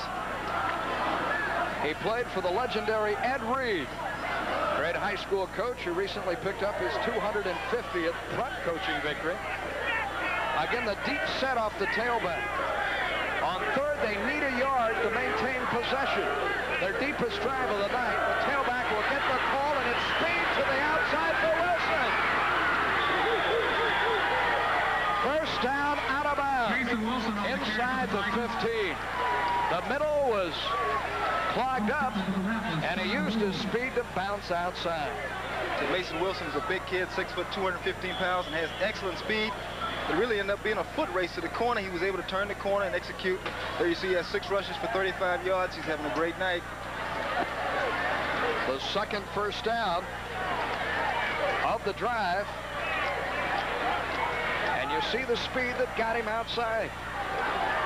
Trailing by 6. Unbalanced to the short side of the field, a peculiar formation. And they took too much time. Do you think they had the right play call? They had 3 to the boundary set on the near left hand. It looked to me, Paul, like they're getting the plays in kind of late. This is a young, feisty ball club, and the Rattlers haven't had the ball inside the 20 early, didn't cash it in. We're unable to come up with points. This ball club is just a touchdown away from tying it up. You talk about young. How about this? Every skill position has at least one freshman player at either first or second string, including that fellow there, the freshman specialist, Keith Benton. I mean, everybody is a freshman. Hurd. First down. Mason Wilson. Wilson on the drag coming out of the backfield. Well, it's not a first down. Pardon me. It's just a little sprint out with an option to run. And Hurd reminds me so much of Tracy Ham. He sits right in there and delivers the ball, comes up with a big gain of 6, 7, 8 yards. Well executed. The Hurd bone instead of the Ham bone. We have now heard about Hurd. You better believe that Ken Riley, the head coach of the Rattlers, has. They gained 2 on that completion rather than the first. Counter option. Flag down, incomplete, intended for Mark Lee. Here's the counter option action to try and freeze the linebackers, but a penalty flag went down immediately. Just a simple reverse out by the quarterback. He gathers his feet, and he zips the ball out in the flats. Apparently someone moved on the offensive line. Well, it cost him 5. The offensive line for Tuskegee goes 289 and 280 at the 2 tackles, Forden and Pearl, 243 and 303 in Brunson and DeVoe, respectively. And Madison Johnson over the football at 262, an All-American. Paul, there's no way you can tell me that this heat has no effect on these guys. It's got to be hurting. Now, they need this score here, too, and it's 3rd and 8. Keeping 2 backs in for protection. Hurd being flushed out. Trying to get rid of it, and he can't. You can run, but you cannot hide. And sooner or later, that pass rush was going to get to him. The big right end, James McDuffie, number 93, finally did. There's a flag, too. And a personal foul a little bit too rough when they finally took down Hurd. Probably the frustration of chasing him all over the place. Exactly. Maurice is a fine athlete, just like we talked about earlier. Here he's showing that his gift for gab, trying to improvise, make something happen. I think his receivers kind of quit on him. He had nobody to throw the ball to. So consequently, he was sacked. I think what he wanted to do was pass that football. And again, I say this heat, the long workout prior to the game has got these guys worn out. The penalty was for Eddie Metcalf there, number 58, spearing the quarterback Hurd. He put the headgear down, which you cannot do. And that is an automatic first down, and it sets up 1st and goal. Just like you said, Paul, I think it's a combination of frustration and not being able to execute well. This team is finding the juice now, getting the confidence, the young and feisty. Trailing 6-0, 12:24 remaining in the first quarter. Holder in motion to the top of your screen. The toss comes back to Wilson. He's got a blocker. He's inside the 5 to the 4 to the 3 to the 2. Mason Wilson. Sean Williams up to make the stop. Simple toss left, led by the fullback and the guard. He's getting good execution, good movement on the line. He runs hard. These guys are strong. I tell you, Paul, these guys are getting their confidence back, and they're going to be right back in this game with a touchdown. Second and goal, 6 feet away from pay dirt. Over the football, the Goodwin and Madison Johnson. The center. The tailback move. And flags went down. Wilson was just a bit too anxious. He knew he was getting the call, and he started before the ball was snapped. What happened, Paul, I think they had the snap on a quick count, and the tailback anticipated and jumped a little soon. The referee, Jim Askew, saw it, as did you.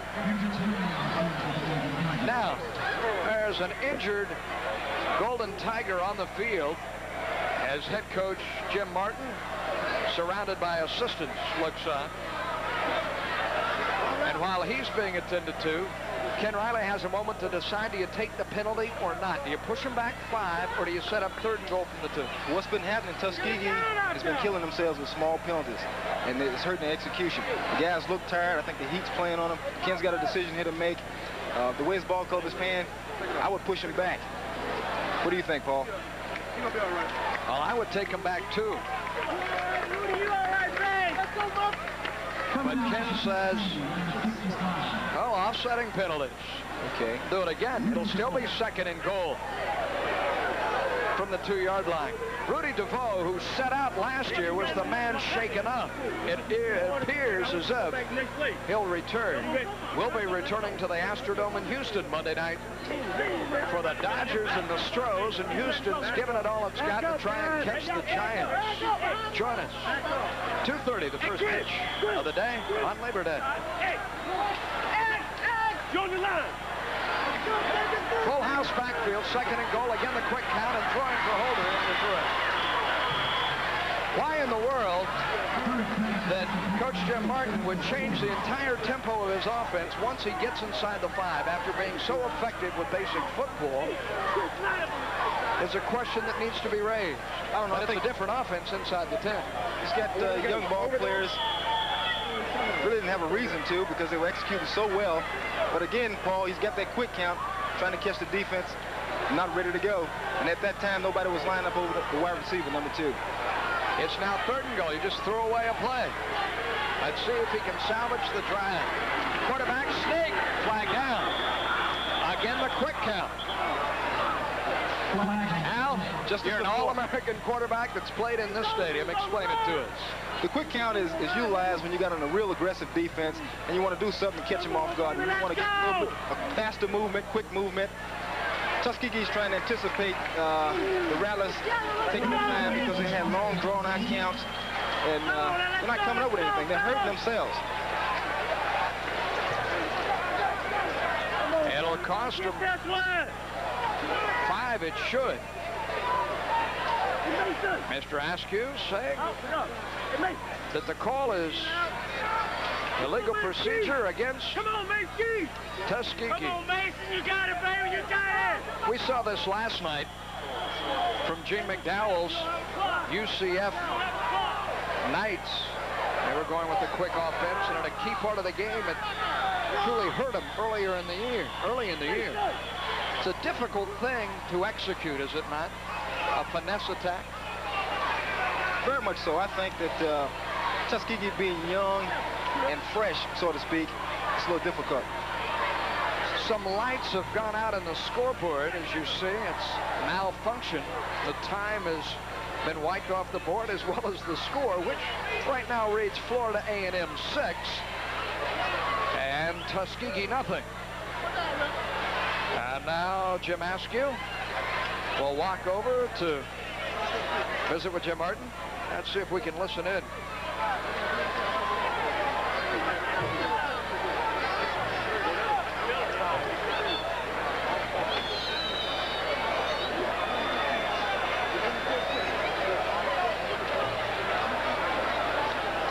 Coming up immediately following this ball game, we'll relive that Central Florida and Bethune-Cookman football game. It was a big win for Larry Little's Wildcats last night in Florida Citrus Bowl Stadium. Catch all the action right here on the Sunshine Network. Keep up with Rattler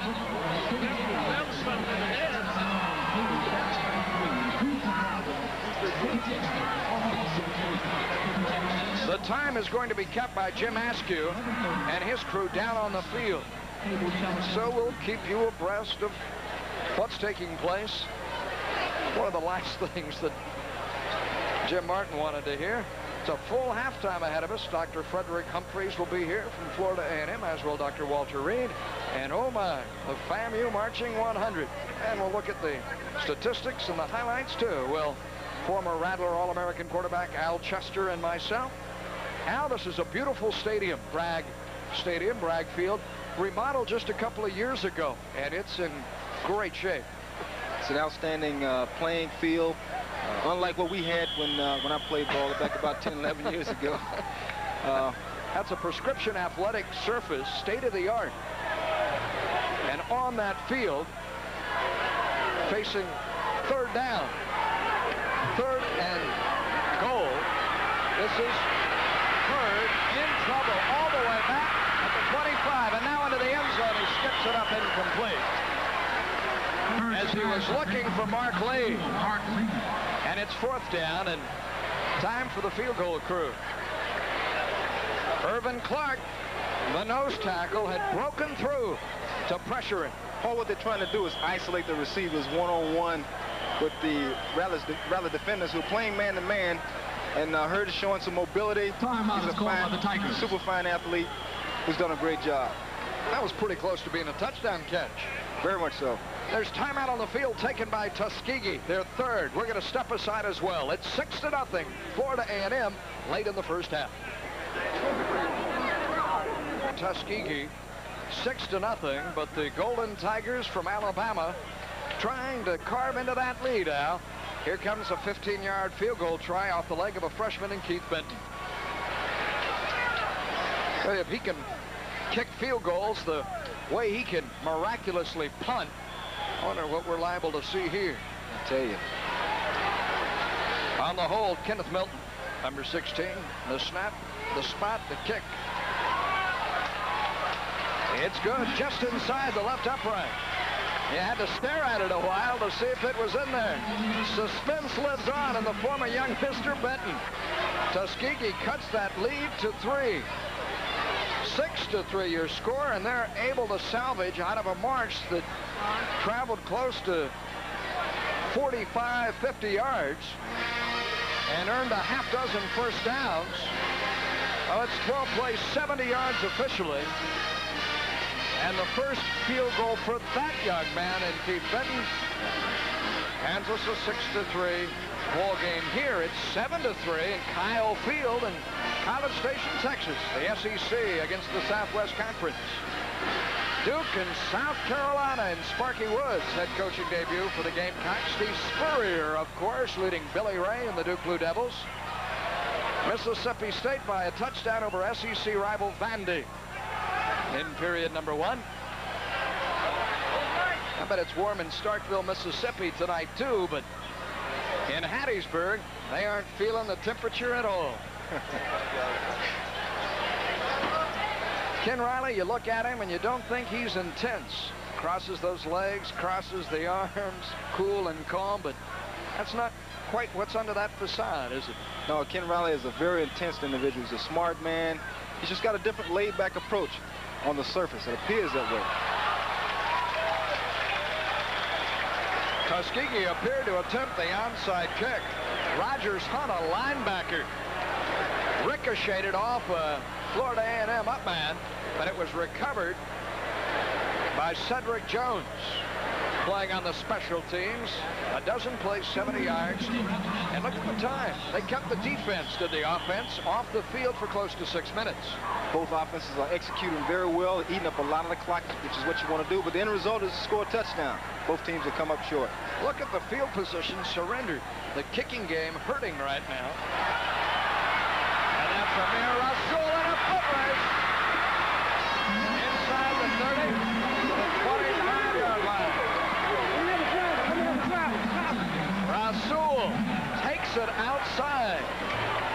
And indeed, Rasul capitalizing on a very poor kickoff that gives Florida A&M exceptional field position. I would think you'd want to get those guys as far back to their own goal line as you could, having played nationally ranked and higher classified Florida A&M to a 6-3 near draw in the first half. Rasul with speed, sliding and slashing through tacklers. Deft with his change of speeds and change and surges of power inside the 20 to the 18-yard line, 2 yards shy of a first down. A big night for Amir Rasul, is it not?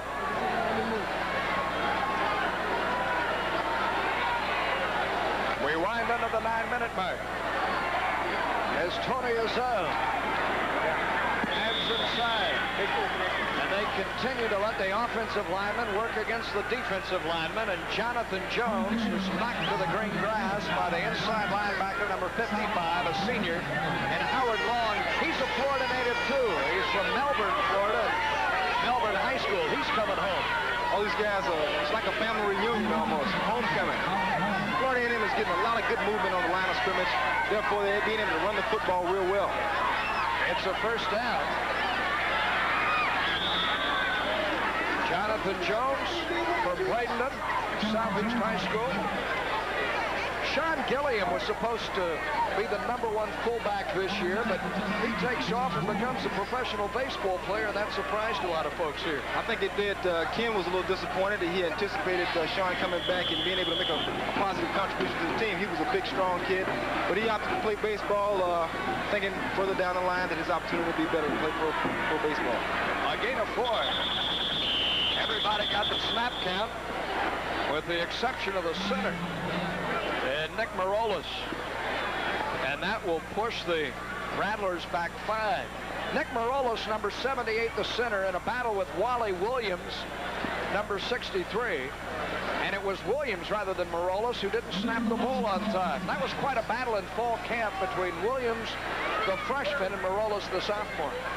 Well, Coach Riley spoke highly of the freshman. He's the kid that, coming out of high school, felt like he could come in and make a contribution right away. He was very pleased with the kind of physical shape he was in when he got to camp, and consequently, he's playing a lot of football for us here tonight in his first start as a freshman. Second down, 11 yards to go. Azell on the slanting route. Huckabee, who's been quiet throughout much of the night, comes up empty-handed again, and he was double covered. Just a standard 3-step drop. He played a little man zone. They dropped the safety back a little bit, and just Tony tried to shoot it in there to him.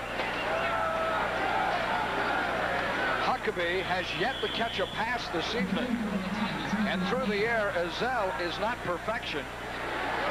Only 33%. Now 4 of 12. Like that 4 of 11. You're right. The blitz is on. Open and open shooting. Patrick Reddick, the Tallahassee native, with the blitz on. A linebacker left Reddick alone. If they connect, it's 6. What you have to always remember as a quarterback, you've got to maintain your cool. You got to do everything right. What Tony's not doing, he's not setting his feet to pass. He's in a hurry. He's trying to shoot it out there quick, and you just can't do it. The ball is just taking off on him, so consequently, we're coming up short. If he caught that ball, it'd been a touchdown. I don't know that Tuskegee can beat Florida A&M, but A&M is very capable of beating itself this evening. And leading 6-3. Bertuno has it blocked. It'll roll into into the end zone, be brought out to the 20-yard line, and that's what I'm talking about. Florida A&M, for the upset to occur, will have to contribute to this, and thus far, the Rattlers are. It's just a 6-3 ball game, advantage Florida A&M, with 7.5 minutes remaining in the first half. One of the things about it, when you got a young, feisty ball club like Tuskegee, and they've got the will to want to win. They're young, and they're playing over their heads. They're playing in the Rattlers' den. They're going to be fired up. It's going to be tough to beat them. The momentum is just like playing ping pong. It's going from one team to the other. Florida A&M keeps coming down and coming up short. Bertuno is only 2 for 4. And his leg's the only point. Mason Wilson has his face mask yanked. There comes the flag. It was Keith Austin, the outside linebacker from Miami, who brushed that face mask, and the officials are deciding if this is of the 5 or 15-yard variety. Ken Riley's ball club now has got to maintain its cool. They're not getting it done right now, and they definitely don't need to be penalizing themselves by doing bad things like this, face mask, holding, this type of activity. Just maintain your cool and be persistent. Don't give Tuskegee anything. That's just going to put them right back in the ball game. Keith Austin is known for his intensity. In fact, many of his teammates call him downright mean. Number 48, the linebacker.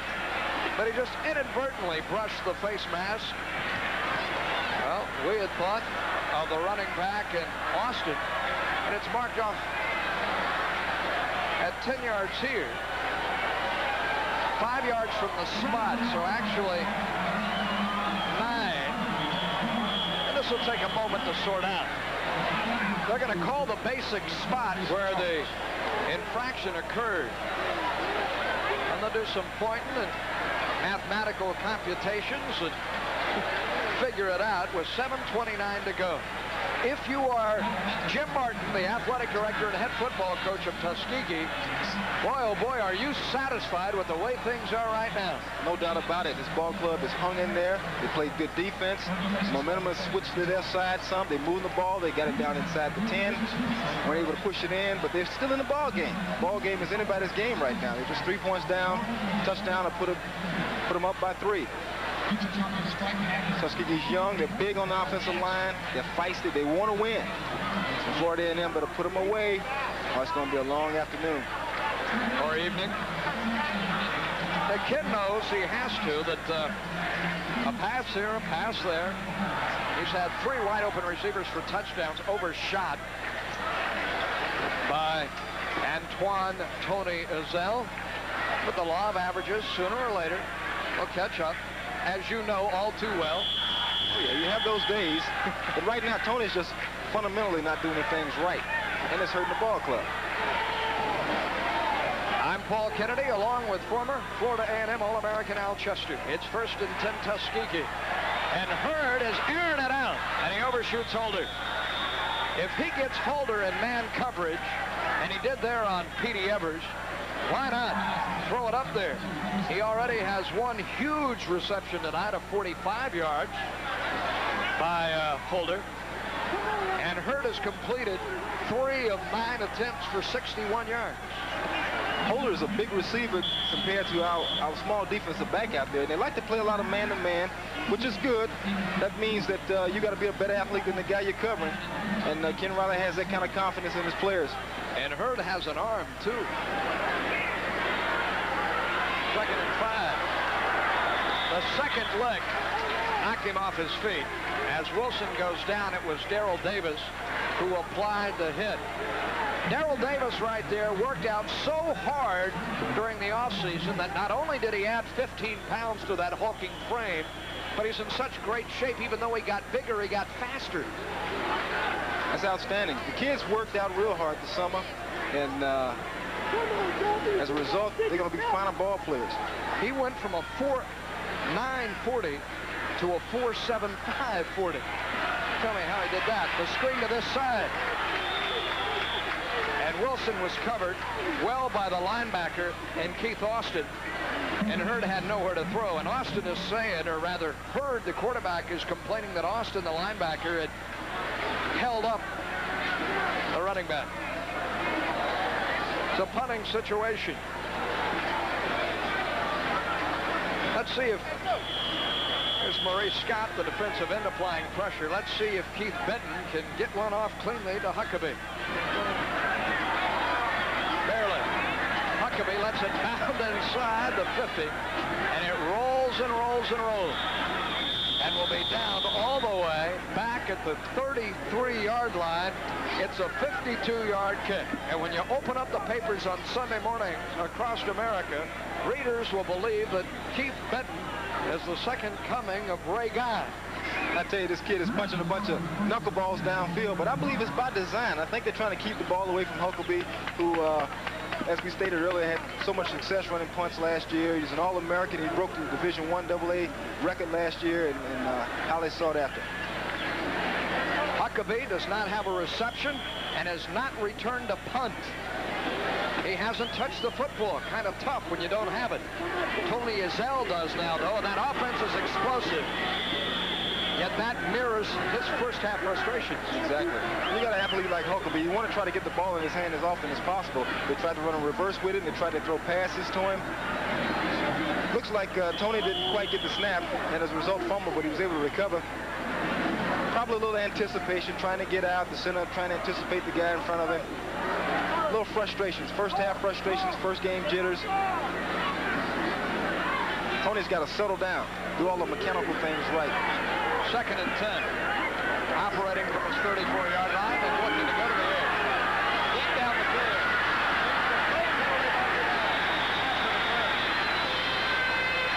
James Thurman, the intended receiver, the redshirt freshman.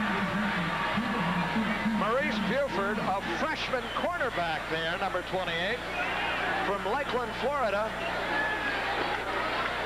with contact. The flag immediately as the players went up, and pass interference, indeed, the call. You see Thurman lined up outside. He runs just a simple, quick look in on the hash mark, and Tony lays it up for him. Defensive back kind of gets in there a little bit before the ball comes and makes contact, and we get a break that we need. Another look from a different angle. You see the contact right before the ball gets there, and the flag goes in. It's marched out to the 48-yard line, and the toss comes back. Romero Sewell picks it up, takes 2-3 hits, and he'll lose yardage. Amira Sewell was lucky that the ball bounced the right way. Gerald Gibson was there along with 55 Howard Long. Simple toss, sweep right. This kid is really impressing me, though. He's got a lot of speed. He's one of the 4 fastest guys on this ball club. He turned a play that probably would have been disaster into a non-productive game, but it was all positive. We didn't lose the football. Those Golden Tigers, they were sticking those headgears in there, too. 5 minutes to go in the first half. 2nd and 13 after the loss of 3. They set up the screen to Rasul.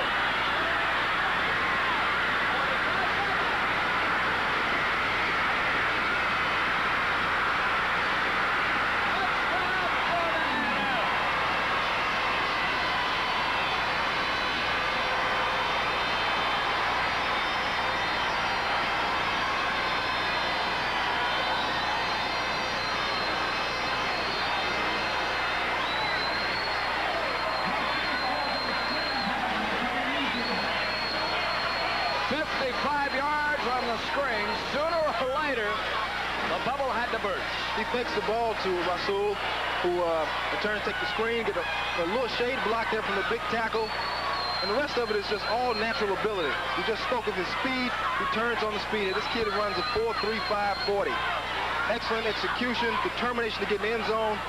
Long overdue for the night. A 55-yard touchdown completion to Turlo, the extra point. And the score swells to 13-3. 4:40 to go in the first half here at Flag Stadium in Tallahassee, Florida.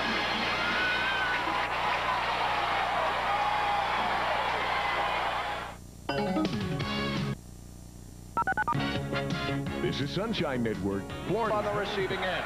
Right now, Paul, Rasul is the player of the game. He's got 3 receptions for 65 yards, 8 rushes for 49 yards. And again, you can see a ground level shot of his speed and his determination to get in the end zone. 55-yard TD reception. He's Azel to Rasul. Didn't take long, did it? It's long overdue. This player's been knocking on the door all night. About time to kick it in. Set to return. That man there, number 3, Orlando Robinson, the freshman, Louisiana native for Tuskegee, and a fellow of 7 of the 13, Jimmy Bertuno. This is Holder, an up man, comes back the other way.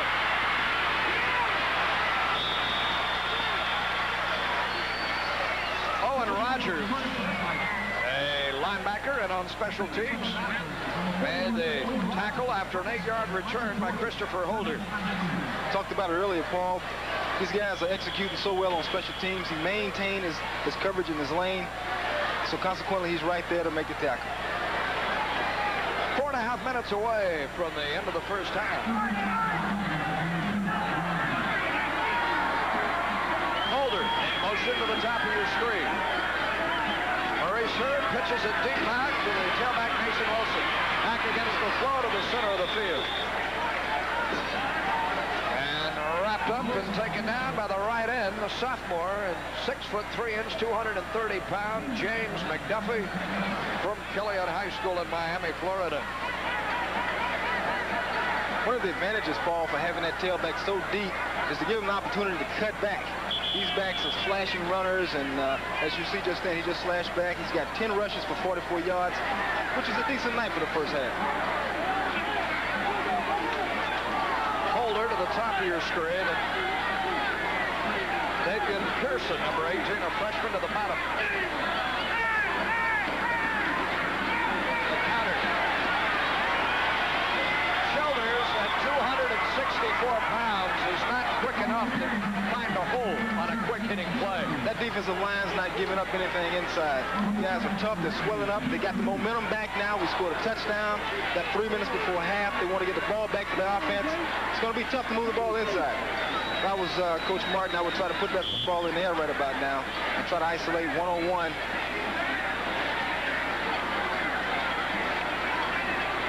James McDuffie on the stop.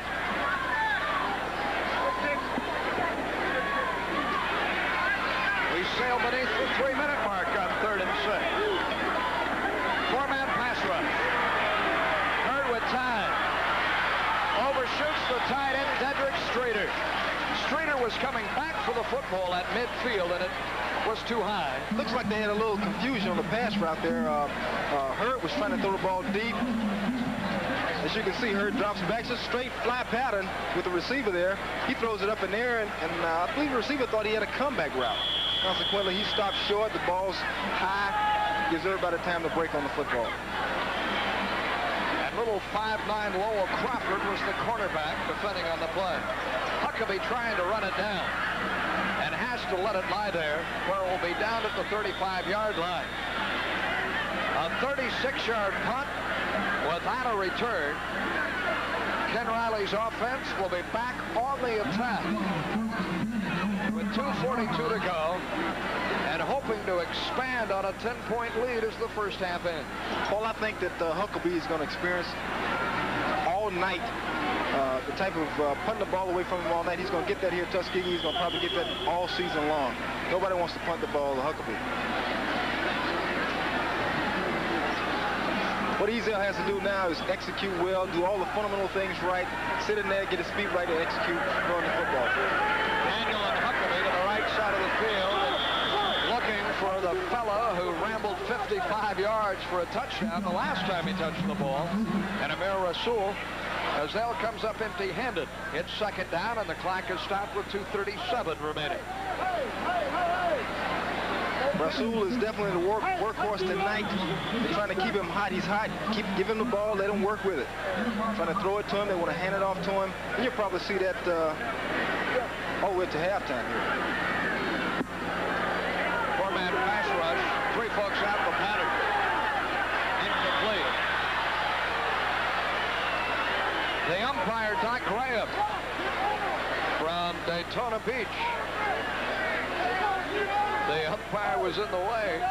He was one of the intended receivers, I believe, there. Incomplete. 3rd and 10.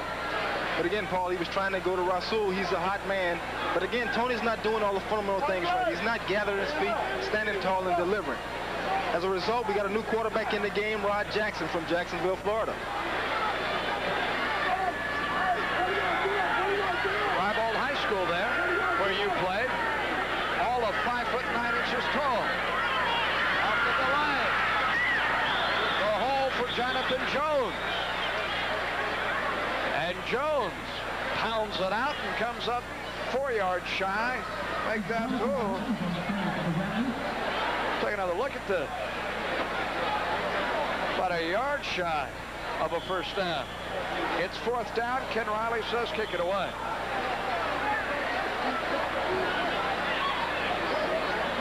As we look at it again, the first snap for Rod Jackson, the freshman. Or the junior, rather. And it's to Jones. They put it on the ground after 3 incomplete passes. The first punt of the night from Florida A&M, and it's Hall, who sends it very high into the sky against an 11-man rush. No one deep for Tuskegee. The ball down at the 16-yard line with 95 seconds remaining. A 48-yard effort by Craig Hall, the sophomore from Tallahassee. Maurice Hurd has the play. Down 13-3, a minute and a half to go, Al. What you want to try to do now is run underneath routes, clear out routes. A&M is going to probably give you the man-to-man defense. They'll probably play a little sky, a little cloud defense with the 2 deep safeties. What you want to do is try to throw underneath, in the hole, sit down, and just move the football. Be an excellent time to run a draw, middle screen.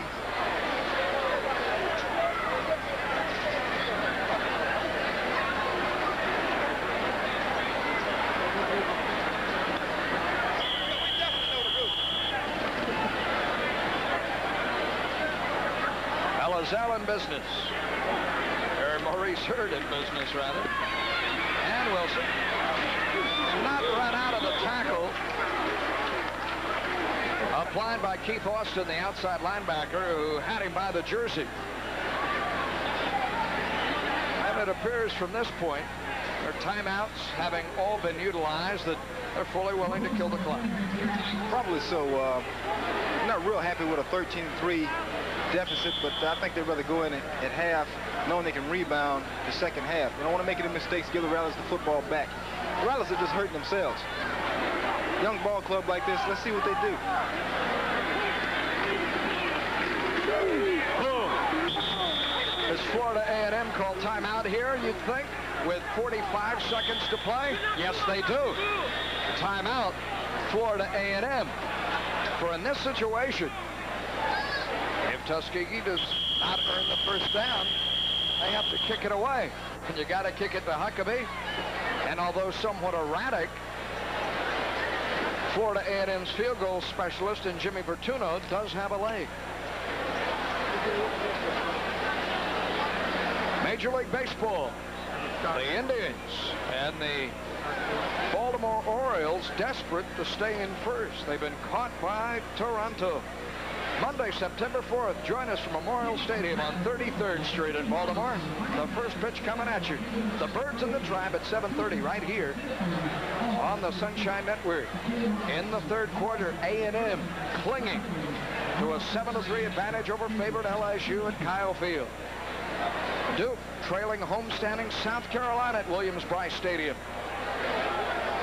Mississippi State, Rocky Falkers Ball Club, leading Watson Brown and the Commodores by a touchdown. And the Big Orange in Tennessee in Earl Bruce's debut at Colorado State by a touchdown. The Bears over the Raiders. And the Bucks in Cleveland tied. I wonder if Gene Deckerhoff made it there on time. No score between Pittsburgh and the Giants.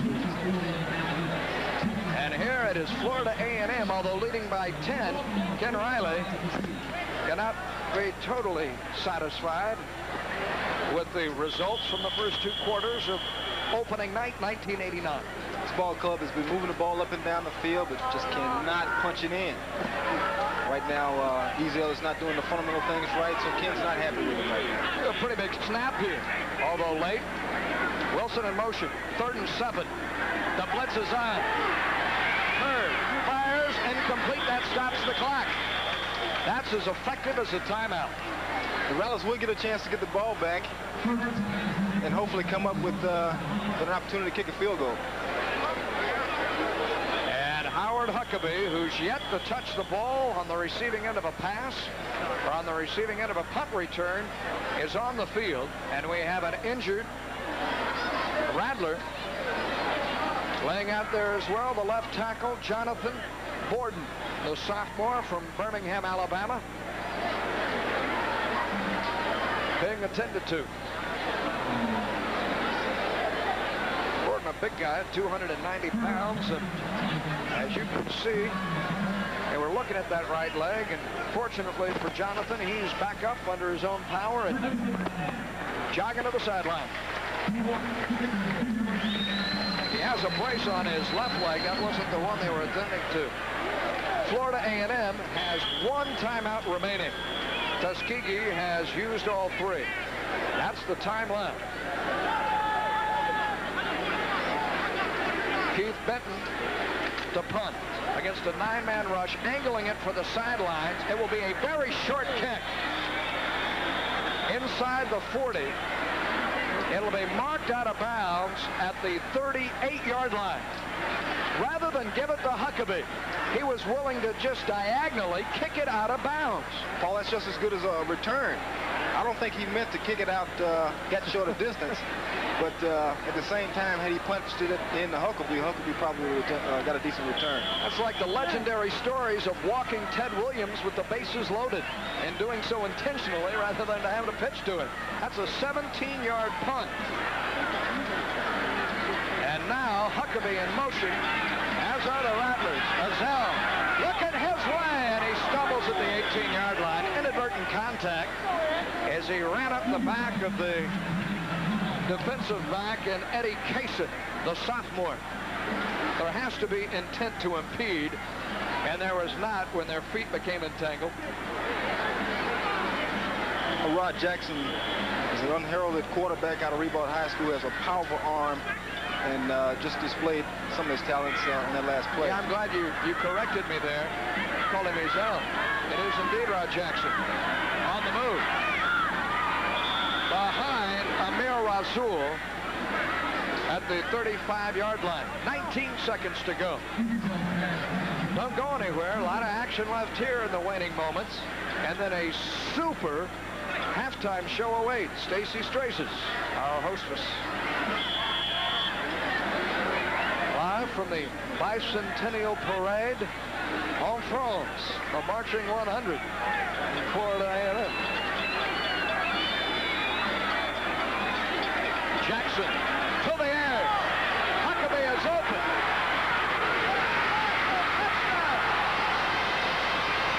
Tim Daniels.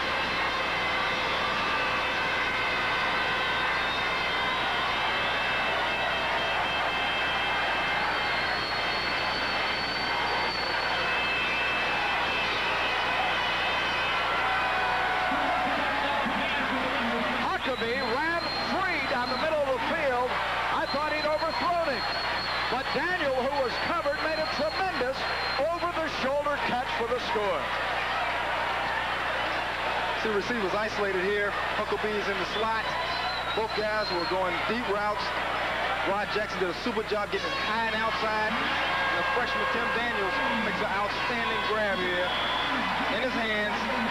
Beautiful catch. Well executed. 2 touchdowns within the last 4 minutes. So another look at it. Rod Jackson lays that ball. Good tight spiral. And the freshman Tim Daniels make a great grab. Bertuno nails the point after, and with 11 seconds remaining, it's a 20-3 football game. 3 plays, the biggest of which is the 38-yard strike. to Tim Daniel. That's his first collegiate reception. It goes for a score, the redshirt freshman. And the very first touchdown pass in the career of one Rod Jackson from Jacksonville.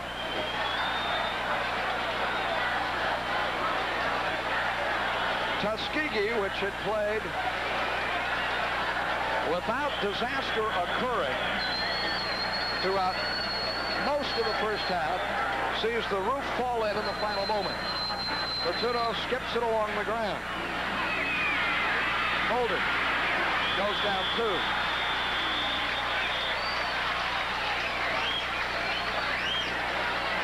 Jim Martin's team unable to kill the clock when he wanted to, and it cost him another touchdown. Exactly. Tuskegee wanted to get a couple of first downs, going at halftime with a 13-3, leading 13-3. Going unable to do that. Rattlers got the ball back, executed, made a touchdown. Now the score is up 20-3. Earlier today, I talked to offensive coordinator Kent Schofield and asked him if his offense was capable of scoring 50 points. He indicated that they were. They could have had 50 in the first half here had they been clicking. As we know, they can. That's the end of the first half. Your score, Florida A&M 20, Tuskegee 3. And the home folks like it a lot more now than they did just moments ago. We'll return to Bragg Stadium at our halftime. The band is keeping the fans in the stands at halftime. This pulsating carnival of color is extremely popular here in Tallahassee, from their fancy footwork to the way they select soulful music. This Marching 100 band was selected to represent the United States in Paris's Bastille Day Parade, where they wound up the feature act. So sit back. Well, you might want to get on your feet and get in the groove yourself. Either way, you're going to enjoy this performance by this boombox on 500 feet and then some.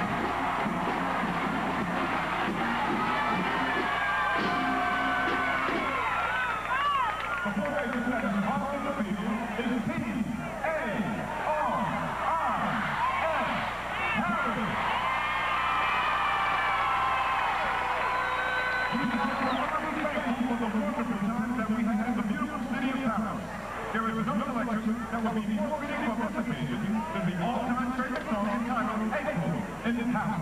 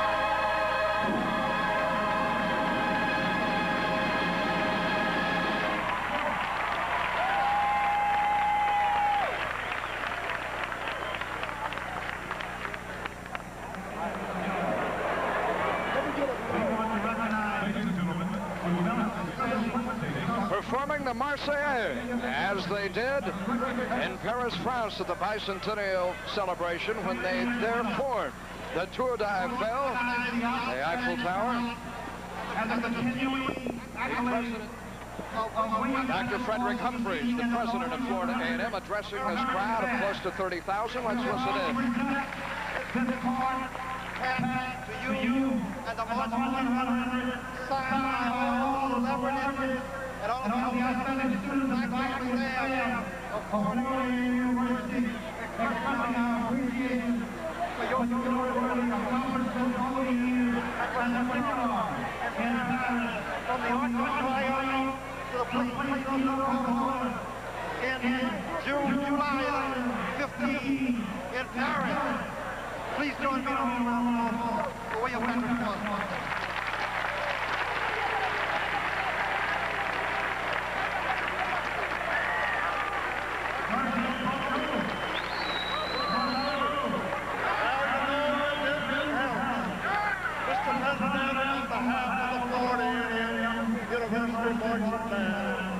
Faculty, officers, leaders, and members, we'd like to express to you our deep appreciation and thanks.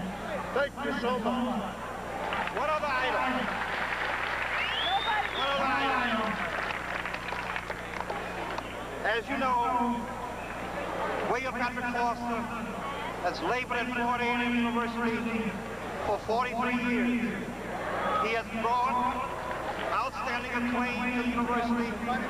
He has turned out year in and year out the best man in America, the best man in Florida, the best man in Tallahassee, and now the best man in the world.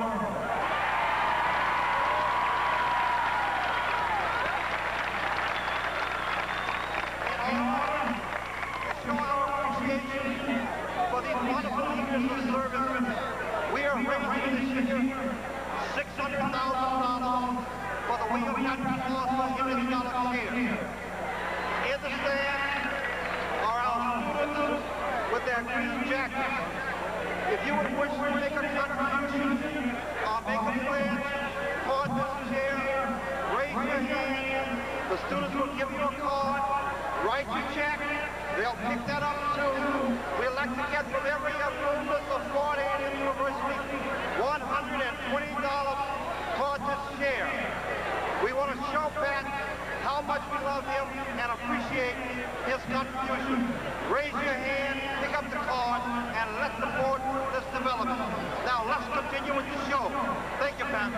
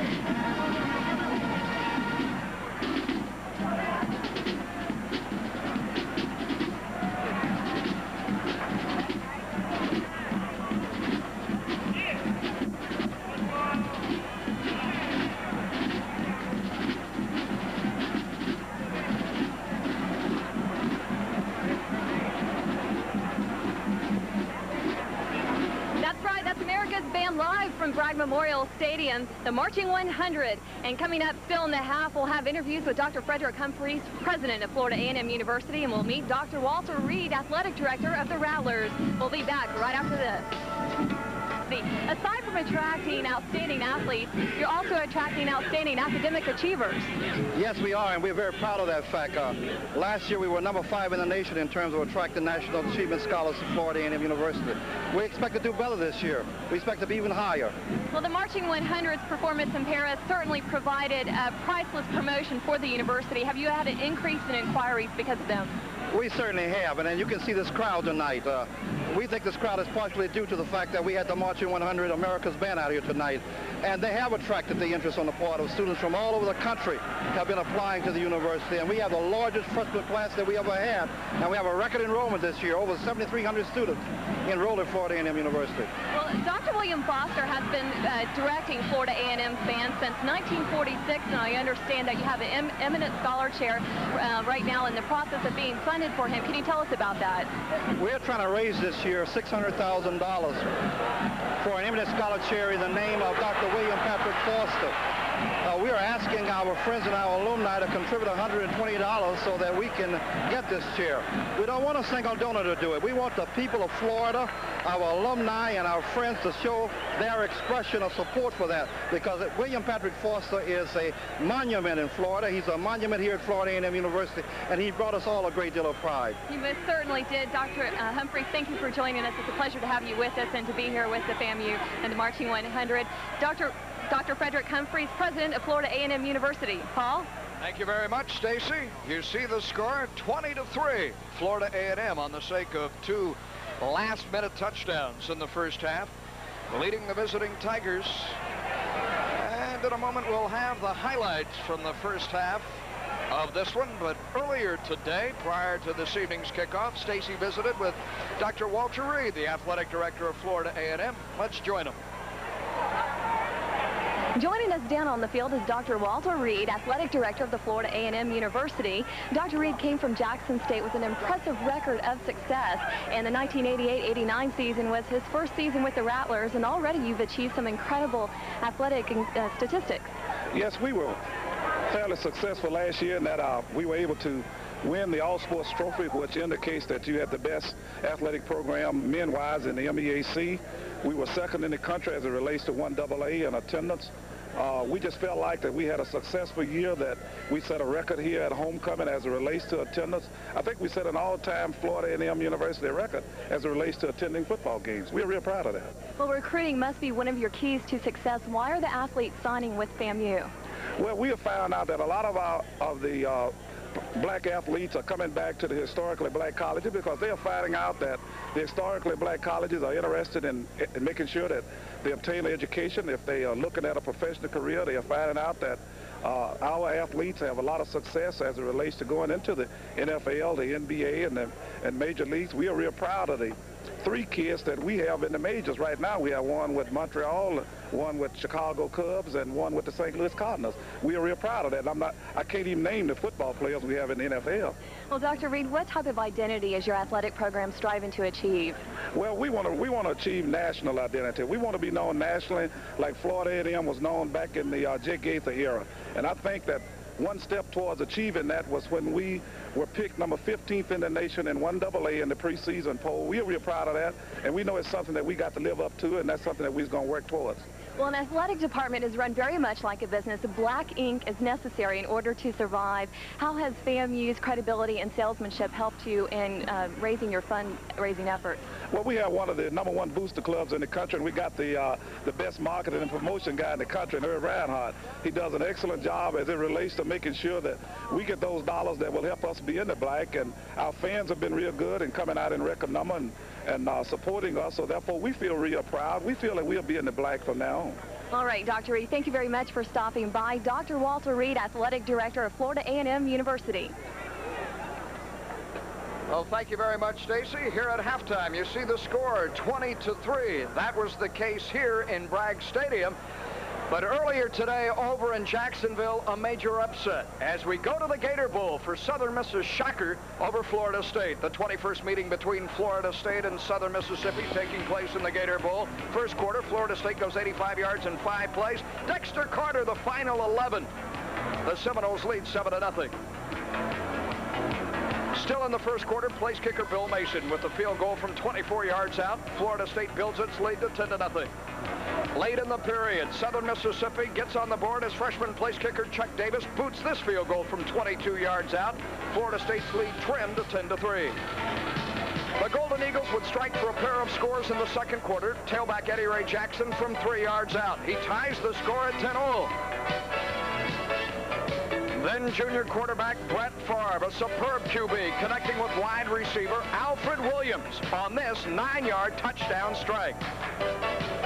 The men from Hattiesburg leading 6th-ranked Florida State 17-10 at the half. The Seminoles come out smoking in the third quarter. Quarterback Peter Tom Willis finds wide receiver Lawrence Dawsey in the corner of the end zone. The Noles go 67 yards in 8 plays to tie it at 17-0. After a Golden Eagle fumble at the 17, the Noles get this 9-yard touchdown run out of Dexter Carter, his second. Bill Mason's extra point missed wide left, but Florida State had regained the lead 23-17 in the fourth quarter. Southern Mississippi traveling 76 yards in 7 plays. Ricky Bradley finds the corner from 9 yards out. Florida State regains the lead when Bill Mason makes good on this attempt from 27 yards away. FSU 26-24. And then late in the game, the clincher, quarterback Brett Favre finding Anthony Harris all alone in the end zone. The 2-yard scoring play, the game winner, as the Golden Eagles knock off the Seminoles 30-26. We're live back here in Bragg Stadium, along with former Florida A&M All-American quarterback Al Chester and our sideline reporter Stacy Straces. I'm Paul Kennedy. And Al, here comes half number 2 on opening night. And for the green and orange, well, they're just darn glad that the first half turned out the way it did. I'm sure they are, Paul. What they've done, they've executed real well the first half, just couldn't punch it in and score touchdowns. Right there near the tail end, they were able to score a couple of TDs and get away, increase that margin away from Tuskegee. Tuskegee is a feisty ball club, they're young, and they can get it done. The game is not over just yet. Again taken by an up man. And breaking free for FAMU. It's Gerald McCullum. And McCullum, a defensive back out of Warner Robins, Georgia, knew what he had to do when he scooped up the football. He comes rambling down the boundary 27 yards. It's a first down. And just as he finished the first half, Rod Jackson at 5'9", the quarterback will open here in the third quarter as we get another look at the fine return by Jared McCullum. That's what happens when you try to keep the ball away from Huckabee. He's trying to squib that kick, and Huckabee was deep. Guy up front picked the ball up and executed real well and almost broke it for a touchdown. That was not, well, it was Jared McCullum.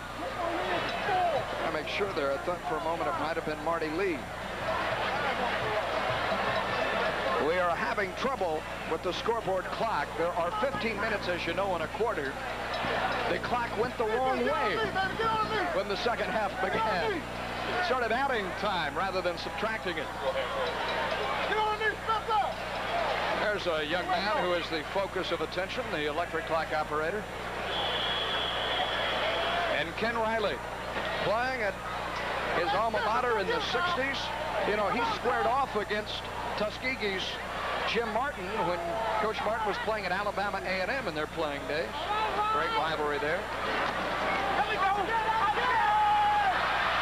On the pitch, Amir Rasul. And Rasul drives inside the 35, down to the 31-yard line. Oh, that was very well executed. All Rod did was just run a straight option there. And once the defensive end breaks contain, you don't have to take it down to him. He just pitches right then. The back was able to break contain and come up with a good 7, 8-yard gain. Amir Rasul, yeah, with a great first half, too. 55 yards rushing. Off the left side. For a tough 3 or 4, Jonathan Jones, the senior.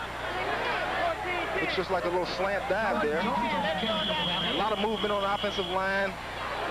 The play can't help but pick up 4 or 5 yards. Excellent execution. Offensive line are real intense, and they're getting the job done tonight.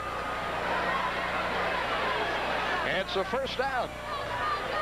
1st and 10. It's a gain of 6. 2 snaps, 14 yards netted for Florida A&M. The tail and Rasul inside the 10.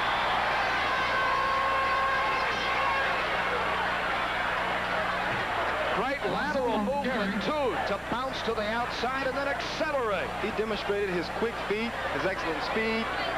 He's hot today. He's the workhorse. The first half, he's been the workhorse. He had more 55-yard rushing. He had 63 yards in reception. He's getting it done tonight. When a guy's hot like that, Paul, you just keep giving it to him.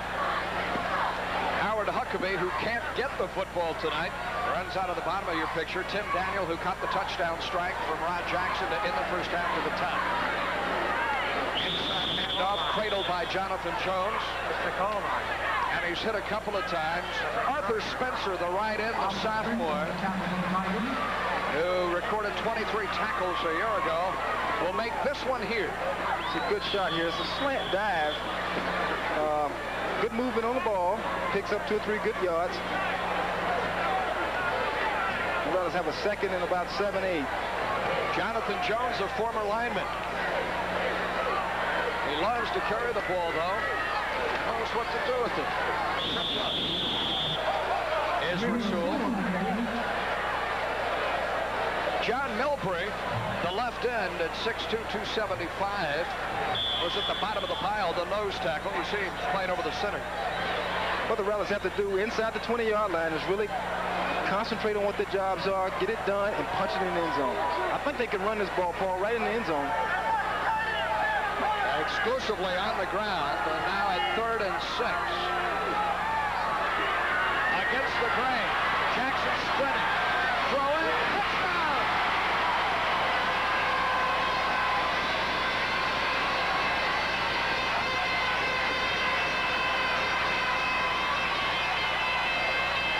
Troy Allen, the tight end, the senior, hauls in his first touchdown pass of his career. Rod Jackson was excellent executing. He got his shoulder square, and all he did was just toss it over the head. Good over-the-shoulder pass. The guy made an excellent catch, and that's all we need. Good, solid execution. It's 26-3 now, and make that 27-3. And how about Rod Jackson?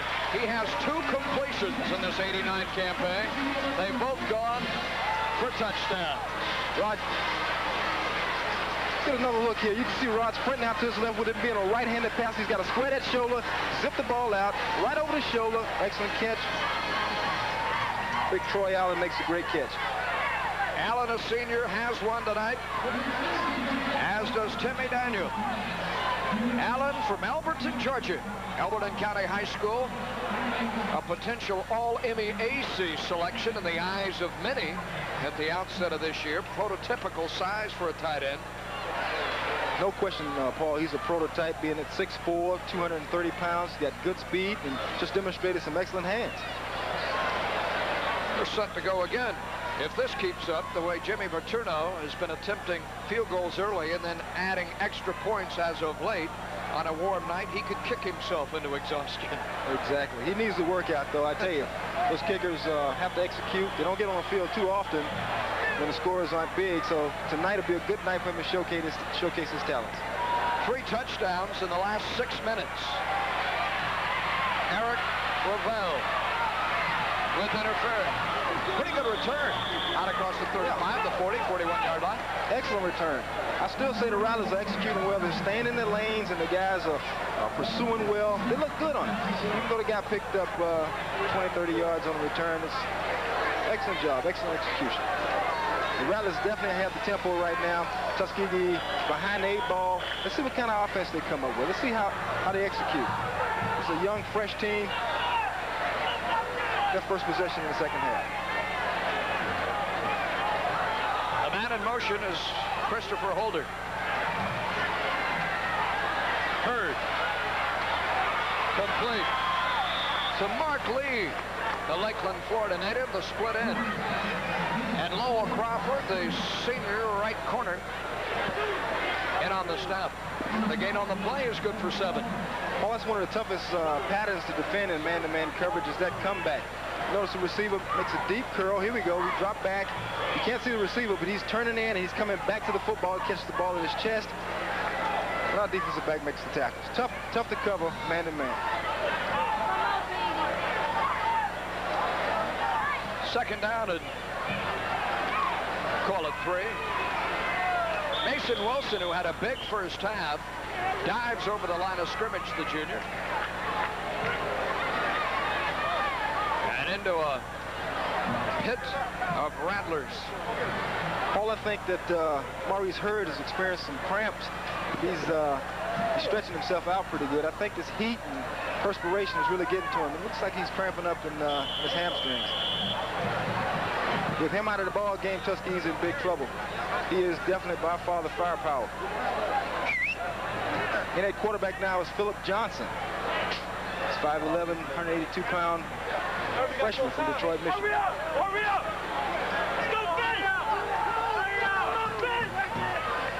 Another of these 18-year-olds that were loaded up on the team bus.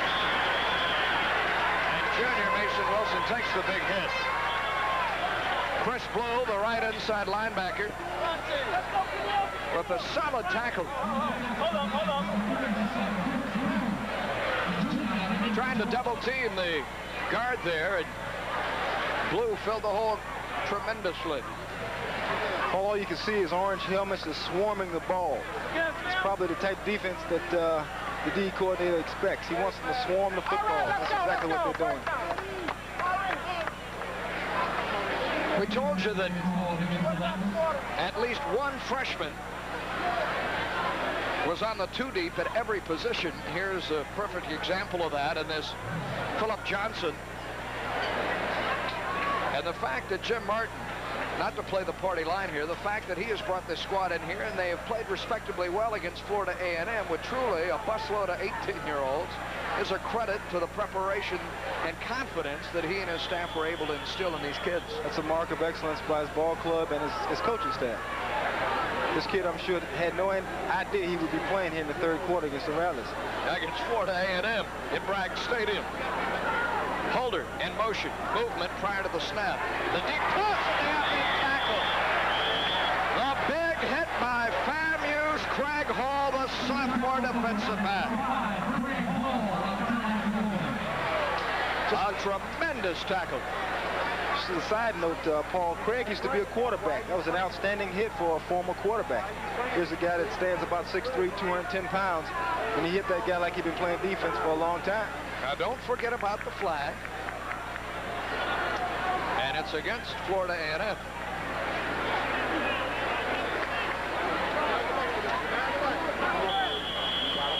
You see that it appears Maurice Hurd is suffering from cramps. They're giving him fluid and trying to stretch those hamstrings and calf muscles out. pretty typical in this kind of weather. When it's hot like this and the guy's working like he's working, want to be careful of dehydrating. There's probably a lack of salt in the body. The young freshman is doing an admirable job. Bethune-Cookman had all kinds of trouble last night with cramps in the heat in Orlando in their win over UCF. Intended for Holder, and the pass nowhere near it. William Petey Evers, number 17. There defensively. We haven't talked a lot about Petey this evening, but he is truly the anchor of that Florida A&M secondary. There you see him there. A guy they say is Ken Riley's golden boy. He can do no wrong. Petey kind of reminds Ken of himself, I think. He's a small guy, not real big. He's a technician. He can play man coverage, and he's doing a super job. On 2nd and 5, loose ball, and he got it back.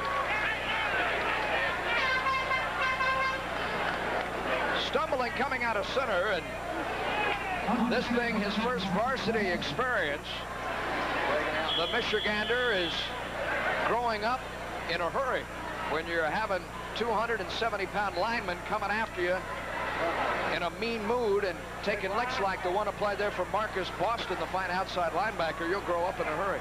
Little freshman quarterback's excited about playing well. He stumbled over his one of the lineman's foot, and that didn't help, and he's got to get himself together, get his composure together. He'll be okay.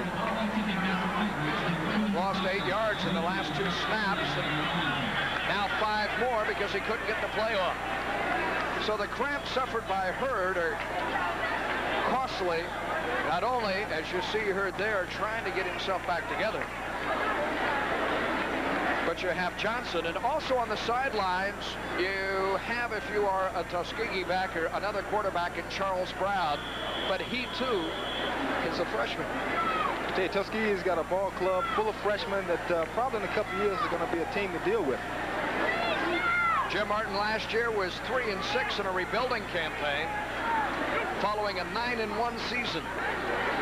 He trails 27-3 on opening night. We're in the 3rd. Johnson open, and there you go, complete out of bounds. Christopher Holder, the flanker, on the receiving end. The gain of the play is good for 10, and that leaves him still 8 yards shy of the first. There's an ISO on the receiver here. The freshman did a super job. You see man coverage there, and all he did was throw an outcut to the slot man.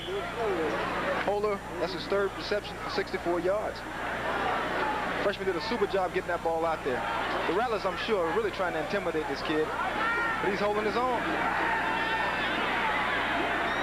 Great grab, Mark Lee, at the 25-yard line. That's a big league catch for the junior, who stretched that 6-foot frame all the way out to haul it in. And suddenly Philip Johnson has some composure at quarterback. Mark Lee did a super job helping out the freshman that time. The ball was a little high. He was able to sail it. You see him jump real high, show his athletic ability, and come down with a fine catch. A little bit lower, and he'd have an opportunity to run. On the run here. And going for the end zone. We may have offensive interference. We don't. Mason Wilson ran up Petey Evers' back. Gave him a shove with both hands. There was no flag. Trying to get him out of the way as we take another look. There's no question it was offensive interference. I think the defensive back was where the receiver wanted to go, and as you can see right there, he pushes it. Oh, Petey. But the guy still didn't come up with the catch. But he had a little offensive interference that time. Gave him a double shove. To the top of your screen is Orlando Robinson, the freshman. Holder headed that way in motion. Deep toss to Wilson. Trying to turn the corner and out of bounds at the 23-yard line. It'll set up 3rd and 7. With 8:10 remaining. Mason Wilson has gotten a lot of work. Without a doubt, he's a workhorse for Tuskegee. Big back, big strong kid. This team looks a little sluggish, though. Paul, I believe this weather's starting to slowly get to him. It doesn't help much when you're down 24 points either.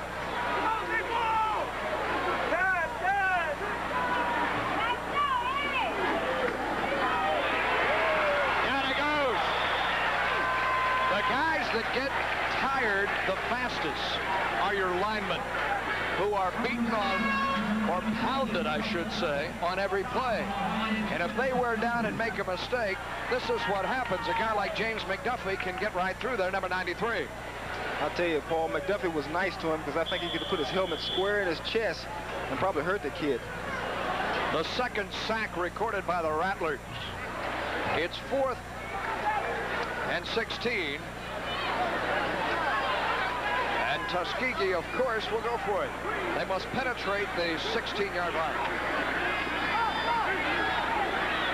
Cutting that way. He's got Holder. Did Holder make the catch? Let's see. It was close. And no. Out of bounds. Holder went down hard. And is shaken up. He came within inches of holding on to it for the first down. Timeout on the field. Will step aside as well. 7:23 remaining in the third quarter. FAMU leading 27-3.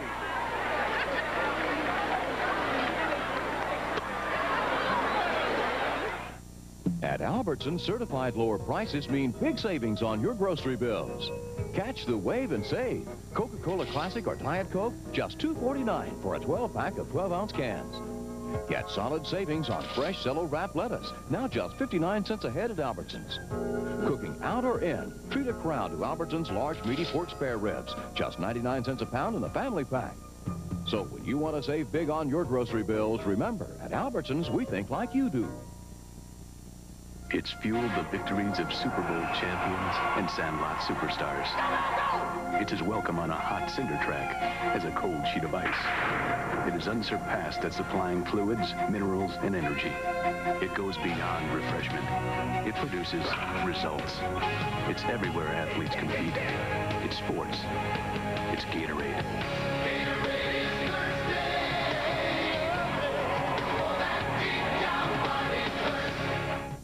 Hi, I'm Robert Mitchum. During my career, I've played many Navy roles, so I've seen our Navy up close. Let me tell you, it's a great opportunity for young men and women to be their very best. Quarterback Philip Johnson with touch on the receiving end. Christopher Holder. He gets the foot down now, but can't hold on to the ball. Chris Holder runs a nice route. He makes a superb effort, major league effort to catch the ball. It bounces out on him. He got a foot down, but the ball bounced out on him. And he was shaking up a little bit when he hit the turf. Outstanding effort. He's a fine receiver. Indeed he is. And over on downs, Florida A&M with possession. And the lead. The time remaining in the third quarter. The quarterback, Rod Jackson. Quick sideline route looking for Huckabee. And Huckabee was open. The pass up and away. Behind him, Condre Payne, the left cornerback, a sophomore in the vicinity. It's not been Mr. Huckabee's night, and he's had many in this stadium. A fellow who has 4 punt returns for a touchdown recorded in one season. He returns one more this year. He'll also on the career record. The ability to make people miss. Fullbacks usually don't. Patrick Reddick goes the hard way. Up the middle. The Rattlers are probably content now wearing them down and then pull up, grab it out of their hat and throw the ball downfield a little bit. Every now and then, Tuskegee kind of mix up the defense. They gave them an 8-man front on first down. Second down, they went 2 deep with the safeties. It'll be interesting to see how they continue to maneuver this thing around. Gain of 7, 3rd and 3. Down the line option. And on the run, throwing it complete. An outstanding call, and Greg Wynn was open, the tight end, the sophomore. And Rod Jackson has to walk back to the bench and talk to his offensive coordinator about this. Here is a dive option pass where it's a read route. The tight end is wide open. The monster stays with the tight end. Of course, you run the option. The monster came up for the play. Tight end broke free. Rod tried to hit him and overshot him a little bit. Putting situation. Craig Hall to handle the charge. Flag down. Low snap. He scoops it up. Comes this way. Has the first down. Then loses the ball back near the first down marker. At the 41. 41-yard line. We will first see what the flag is about. For it came along the line of scrimmage, then the low snap, and good athleticism here. They had to blow through a teammate. So Craig Hall is a former quarterback, so it's nothing new to him to pick that ball up and run it. He's a big kid. He's much stronger now than he was a couple years ago, playing defensive back. He's tough. He doesn't have a problem picking that ball up and running with it. He did an excellent job then, just needs to tuck that ball away. He had the first down, fumble the ball, and let it get away.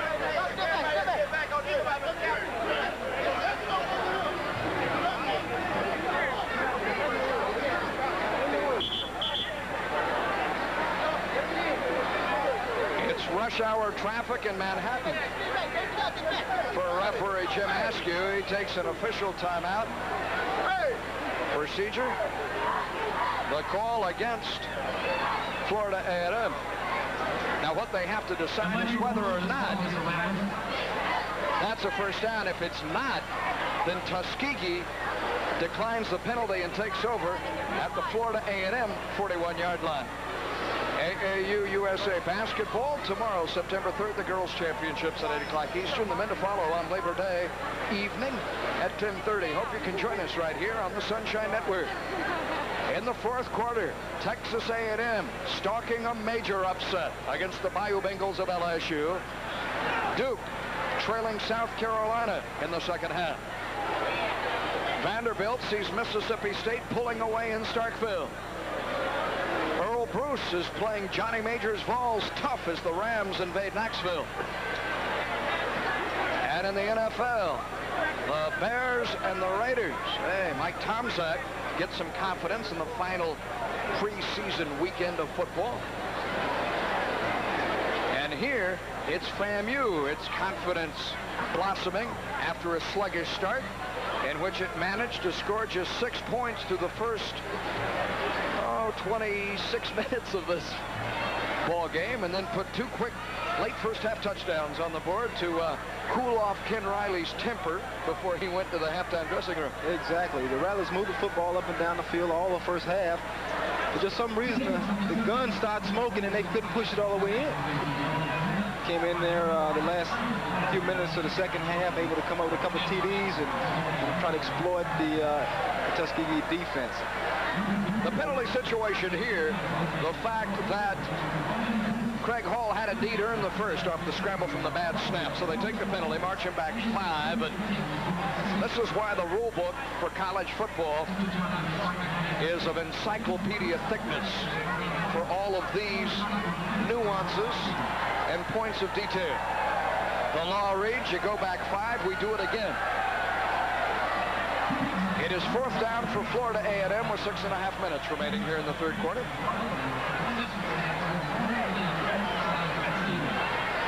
And there is Craig Hall.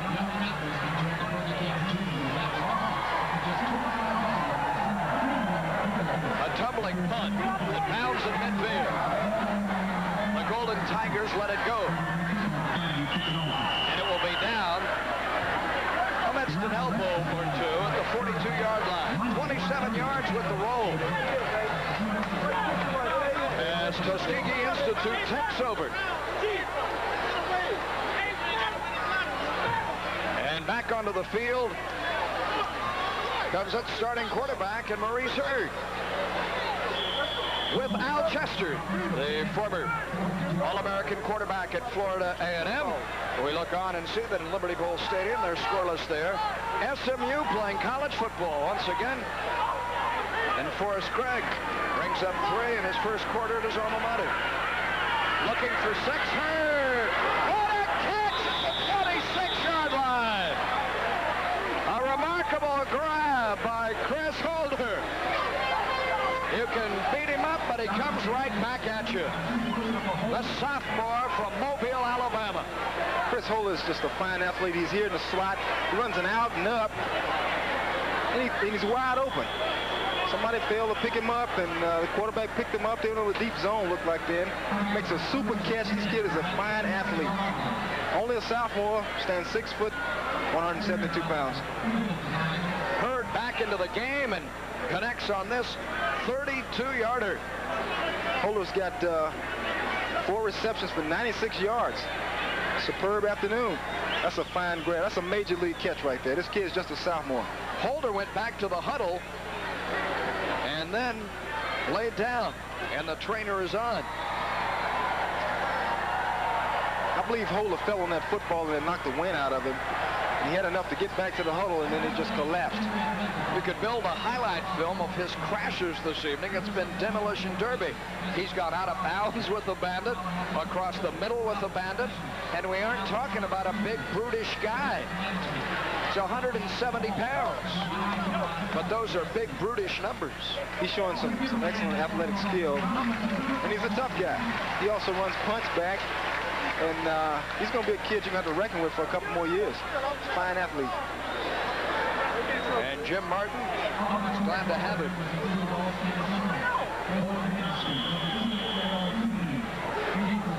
Checking in to replace him is Orlando Robinson, the freshman receiver.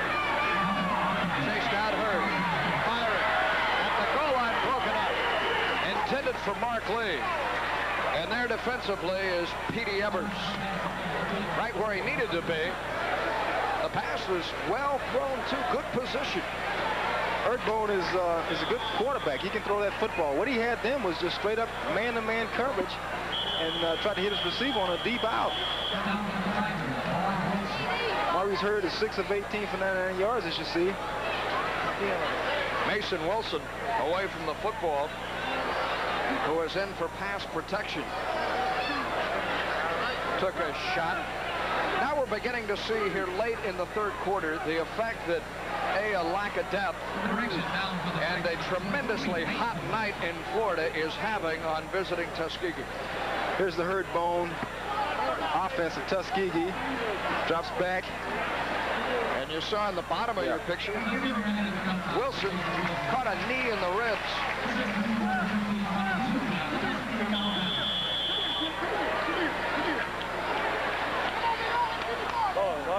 Second down and 10. Holder is back into the game. At the top of your screen. That guy is tough. Here he comes in motion.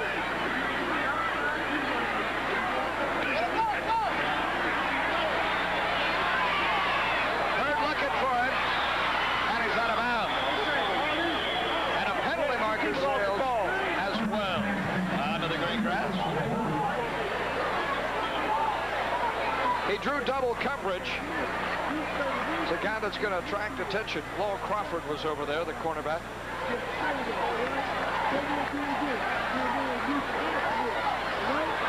Against Tuskegee, the procedure call. Holder may have broke toward the line of scrimmage prior to the snap. That's exactly what happened, Paul. He runs it out and up and then put forth an effort to try to catch the football. It's no secret that Holder's the main gun. He's a wide receiver. They want to throw the football to him. He can come up with the football. Hurd is 2 for 3 in the second half through the air. And he's but 6 of 18 tonight for 99 yards. Third and 10. The fifth penalty. Stepped off on the Golden Tigers. Into the end zone. Open. Incomplete. Broken up. Intended for Olsen. Batted away by William Carroll. The pass hung up just a bit, Al. Intended for Mason Wilson. Mason Wilson lined up in the slot. Ran a deep corner. No one picked him up. Safety man got over just in time to swat the ball away. That's freshman William Carroll. Made a super job. Number 27, freshman out of Mobile, Alabama. Fine job. A redshirt freshman who recovered well. And Florida A&M has called timeout with 5 minutes and 32 seconds remaining in the third quarter. We'll return to Bragg Stadium in Tallahassee in just a moment. You see the score. Here in the renewal of a rivalry that dates all the way back to 1908 between these two schools. I can remember fall playing Tuskegee, they hit us so hard. These guys played over their heads. They hit us so hard, man. That Al Chester, 10 years after the fact, former All-American, is still talking about it. Maurice Hurd guns it over the middle. Maurice Wilson is there. He takes a pretty hard lick at the 16-yard line, close to the first down marker. When you come across the middle against Florida A&M, you best be loaded for bear because you're going to get hit. Many men have come across the middle, been hit, and didn't make it. Never returned. Have to call the meat wagon to come pick him up. Maurice Hurd is a tough athlete. He's performed well all night tonight. Great pass to Mason Wilson, who also has been a workhorse. They'll bring the chains on and stretch it out. You know, Paul, although A&M is probably dominating this football game and have been for the most part, Tuskegee is going to be right in the thick of things, I think, in the SIAC. With plays like this, they will. As Wilson out of the backfield, caught it and earned the first down. Eddie Battle was there, the first Rattler, trailing 27-3, and with but one second quarter to field goal to show for their offensive scoring this evening. Keith Benton's 25-yarder. Here is Maurice Hurd trying to put 7 on the board. Holder in motion. Motion on both sides of the ball.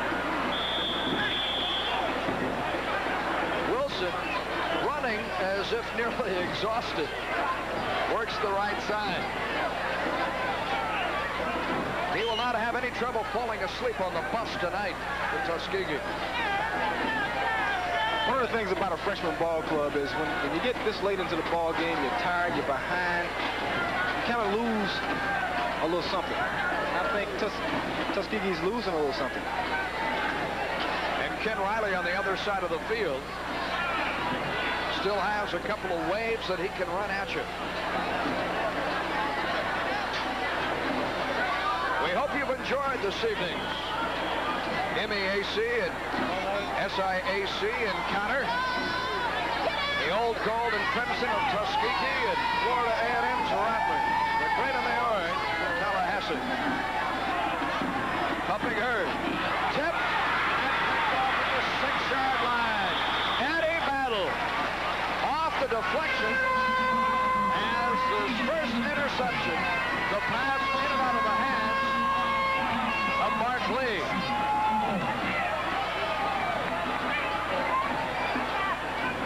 Here's the second turnover tonight committed by Tuskegee.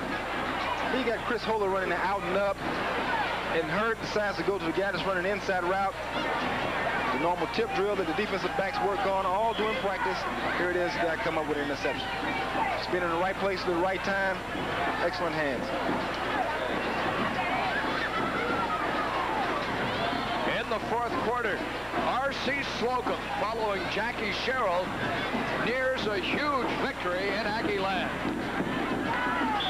And driving his way across the 10 and up to the 14-yard line for the first time, Alonzo Ashworth, the Tampa junior, 5'9", 180, carries it for the first time tonight. Here come the waves. That's what we talked about earlier. Ken Riley's got a lot of backs to throw at you, and these guys are getting it done. These guys are big, strong, got good speed. And when you send fresh backs at a defense that's been on the field most of the night, it's tough. Rod Jackson with 2 touchdown passes to his credit. Still in at quarterback. Working the left side is Patrick Reddick. He played at Lincoln High School right here in this city. And a fellow from Lake City, Florida. And Ronald LeGray, the sophomore weak side linebacker, in on the stop. Well, I think it's very interesting, this quarterback situation for Florida A&M. Same thing happened for Rod last year. Tony wasn't playing well. He got a chance to start, played well, started another game, and then he didn't have a good game, and Tony came back and played well.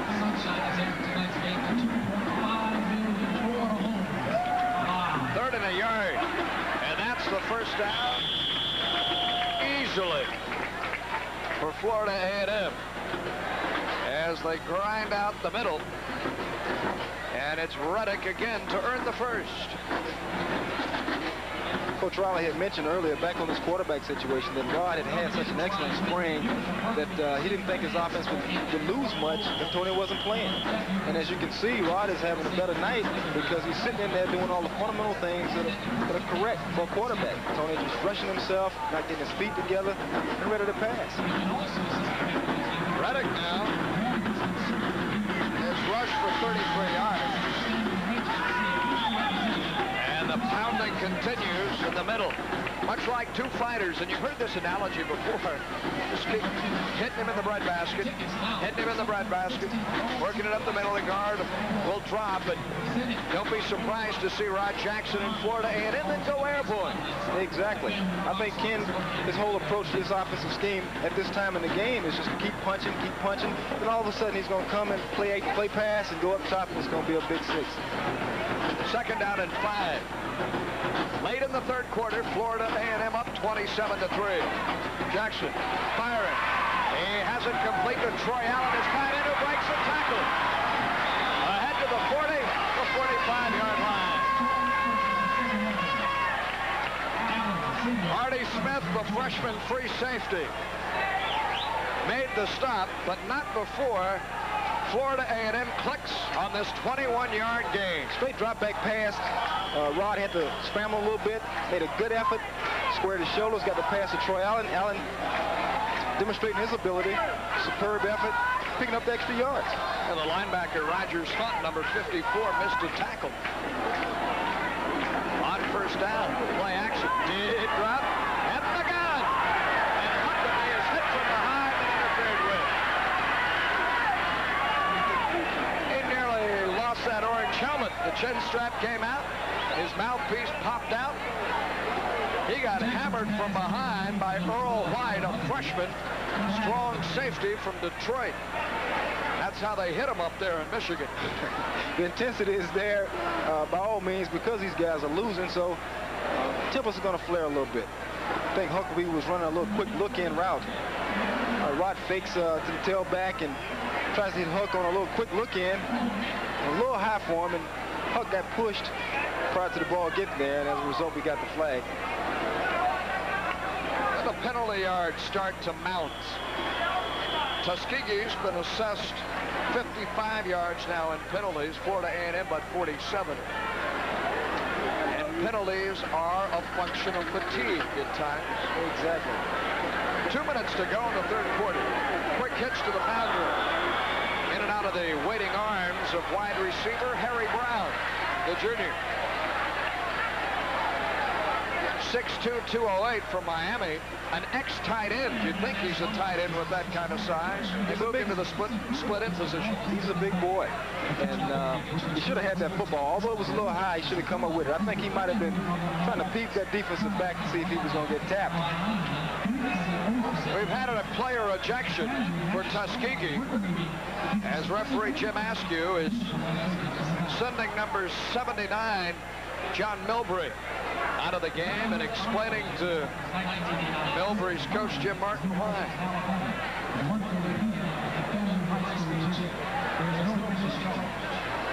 Paul Milbury is one of the senior leaders. He's a junior leader on that ball club, and basically he's a senior compared to all the freshmen he have out there. And that kind of activity, displaying poor sportsmanship, is not tolerated, I'm sure, by the referees or at Tuskegee. Not only do you lose Milbury, but you also lose 15 yards of field position defensively. And Florida A&M has the football, 1st and 10 at the 24-yard line with a commanding 27-3 lead. Florida A&M with 30 yards in penalties on this drive alone. And on the last 2 snaps, we've had the pass interference and then the ejection here as Ashwood is tripped up shy of the line of scrimmage. He loses 2. Arthur Spencer, the sophomore right end. Got him, number 77. Got some big arms there, doesn't he? That's a big boy. They got some big, meaty people on that defensive line. They got some big ball players.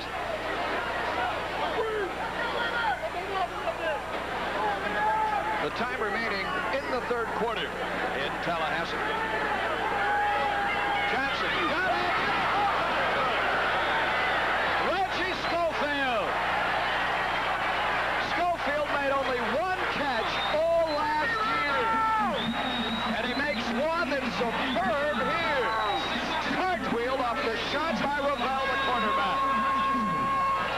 Hey, Paul, what I'm impressed with is the way Rod Jackson hung in there. He looked left, and he came back right and found a second receiver and pumped it right in there. Super job on the quarterback. Now, of course, the kid made an effortless catch. Let's go defense! And he held on to the football despite being hit. The senior from Flint, Michigan, Ravel, 5'9", but can deliver a punch. The wishbone treatment for Ashwood. Number 54, Rogers Hunt, along with 90, Cleveland Gibson, trying to bend him in two. Hey, on defense! Hey, Snowstorm! Hey, Snowstorm!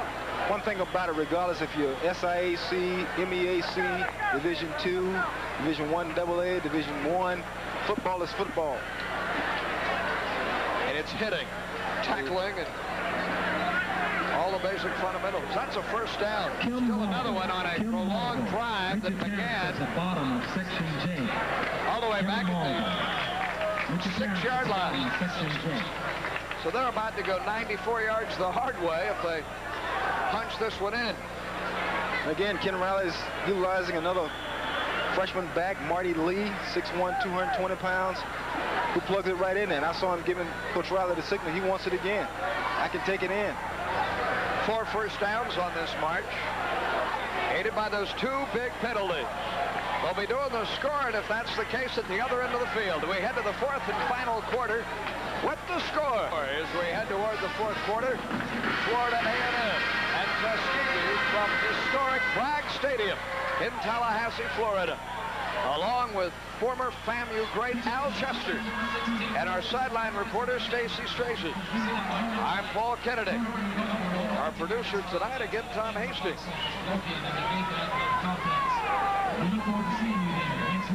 On 2nd down and 3, the inside give and tripped up shy of the goal line is Patrick Reddick. For a guy who was at best 4th on the tailback or running back depth chart, Reddick has gotten a lot of carries this evening. Let's count them up here. He had 3 in the first half for 20 yards. 6 more in the second half. He's totaled 46 yards tonight. He's doing a super job. Coach Riley is sending those backs in like it's a meat factory. He's got a bunch of them, and they want to carry the football. Everybody bunched in tightly. It's now 1st and goal. The 1, and there finally, after all that work, Patrick Reddick gets to carry it over the goal line.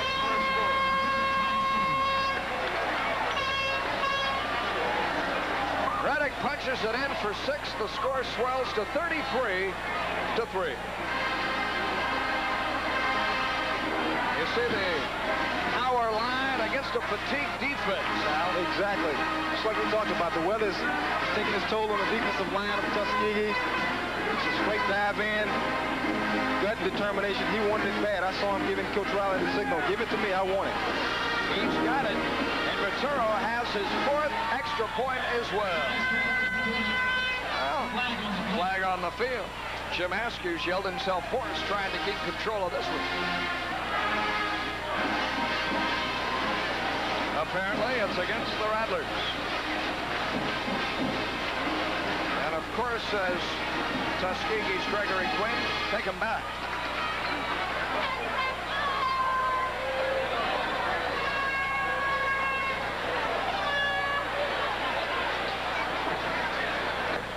Go back 5 and do it again. Jimmy Paterno with 2 field goals tonight, one of 22 and the other of 30 for the Tallahassee junior. And then 3 extra points, and here number 4 to try and do it for a 4th time.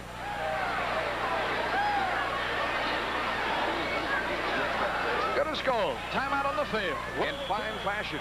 Better than 14 minutes remain in the game, but as you can see the score, the Rattlers are dominated. The short kick by Darnay Hogan. The backup kicker and reserve defensive back is fielded by linebacker Robert Jeter, and on special teams.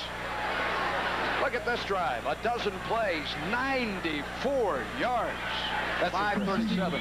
That's impressive. That's the kind of drive that Ken Riley and Kent Schofield want from their offense.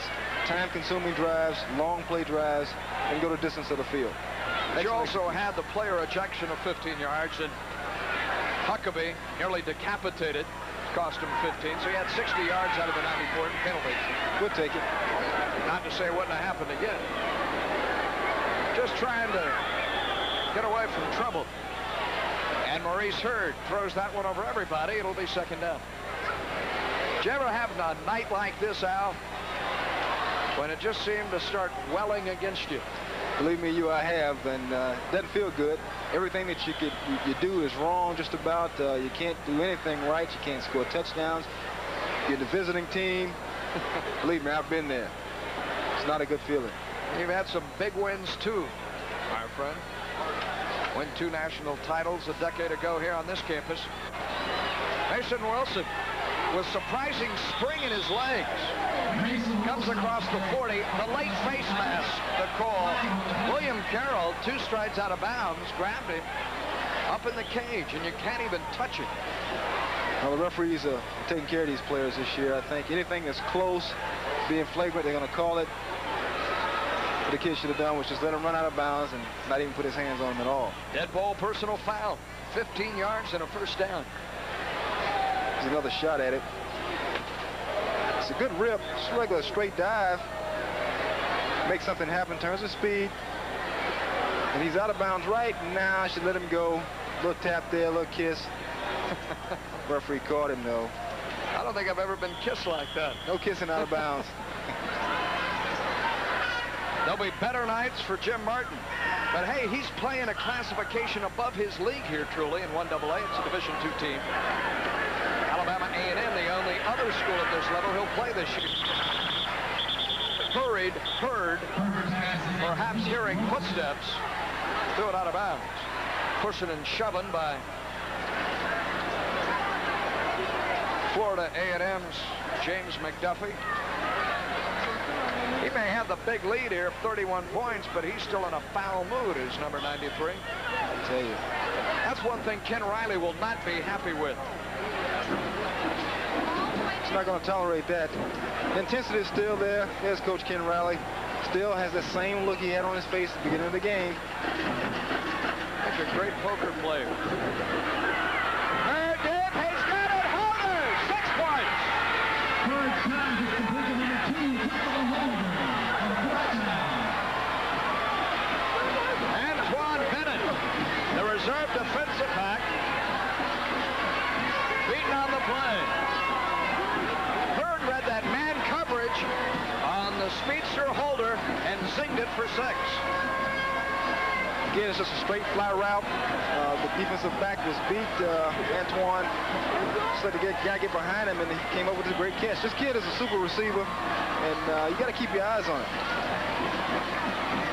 He makes a fine over-the-shoulder grab here, in stride, good route, and he finishes up well. 5 receptions for 139 yards, and it's a fake. There's a flag down 2. As Tuskegee's holder, Kenneth Melton, flag on the play. The freshman flanker.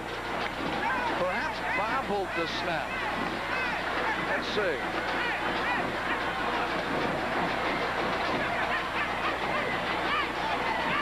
In the second half, we have been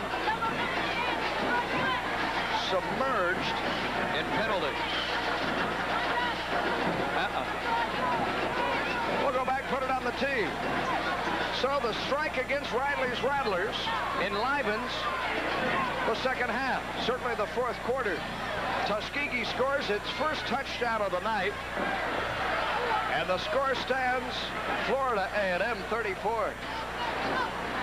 And the Rattlers, yes, and the Golden Tigers from Alabama, 9. And a big night by a big-time receiver. How would you like to have a fellow like that on the other end of a... That's every quarterback's dream, to have a fine class receiver like Chris Holder. Tonight, he's actually getting the job done. He's running super routes. He's making the great catches, excellent moves. And he's just a sophomore. That's what's scary. He's got to come back next 2 years and face these Rattlers. 4 plays, 69 yards, half a minute. Who was the best receiver you ever played with? And don't look at me like that. You furrowed your brow. Well, we were a run-oriented offense, and we had a lot of great receivers. We had Cal Burgess when I was a sophomore, who caught the ball well, Willie Cook. We had Kenny Bogans, and from Jacksonville, we had Wyman Daniels, Bobby Hawkins. We had quite a few receivers who got the job done. We didn't showcase our receivers that often, but when we had to put it up, we could put it up with the best of them. Al Chester, former Florida A&M quarterback. The broadcast booth this evening from Bragg Stadium. 10:39 remaining. And Rogers Hunt sends it end over end. Here comes Huckabee for the first time tonight, touching the football. And he's roughly greeted at the 33-yard line. He does not touch the ball until the issue's been decided in the fourth quarter. Eric Ravel on the stop. A&M appears well on its way to the shocking win. South Carolina appears to have that one in hand.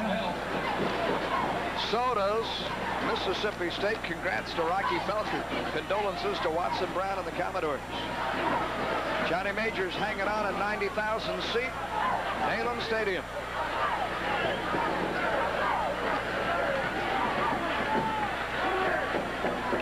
Bouncing and nowhere to go for Jonathan Jones, the fullback, with 13.5 minutes remaining. And on the stop, Willie Hump, freshman strong safety. We had talked about the youngsters. You have Huff, who's a freshman at strong safety. Artie Smith, a freshman at free safety. Frederick Watts, a freshman at right corner. Only one senior starter this evening for Tuskegee defensively. Rod Jackson backpedaling quickly. The big lead, but they want more. It's Jones out of the backfield. You know, Paul, and for all these guys to be freshmen and as young as they are, the Rattlers really haven't exploited them like you would expect a bunch of freshmen to be exploited. Then Rod Jackson just takes a drop back and look downfield, trying to look the safety off. He hits his back coming out of the backfield, running a little shoot. Linebacker's there, cornerback comes up to force, and probably a 1 or 2 yard pickup.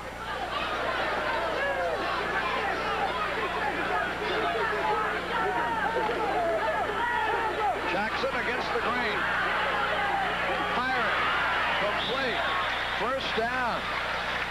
Nice catch on the run by FAMU's David Lucas, the junior from Macon, Georgia.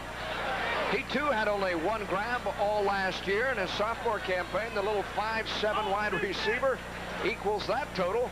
Rod Jackson on a little waggle left. He turns that shoulder. He's fundamentally sound. He turns that shoulder, zips that ball out there.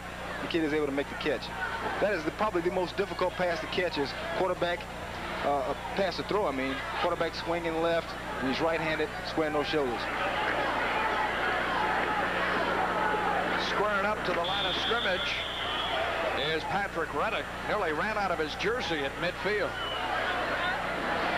And into the eye of the Rattler.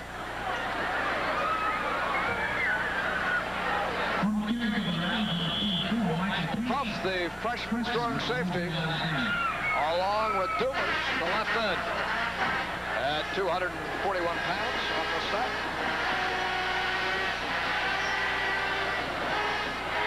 It is 2nd down and 7 after the pickup of 3. Jackson working on that passing game. Guns it all alone. Greg Wynn, the tight end. A freight train. Bearing inside the 40, inside the 30, to the 27-yard line. Cleveland Gibson, the inside linebacker, had to make the tackle.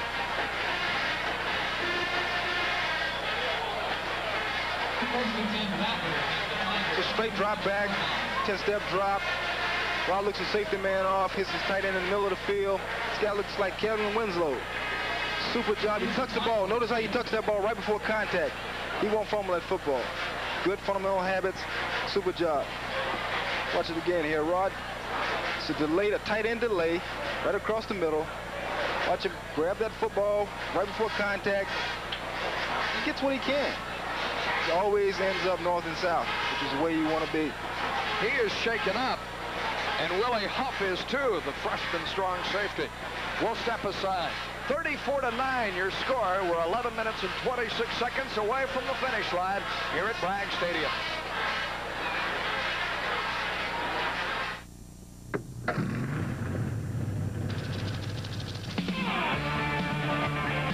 Half a quarter remaining.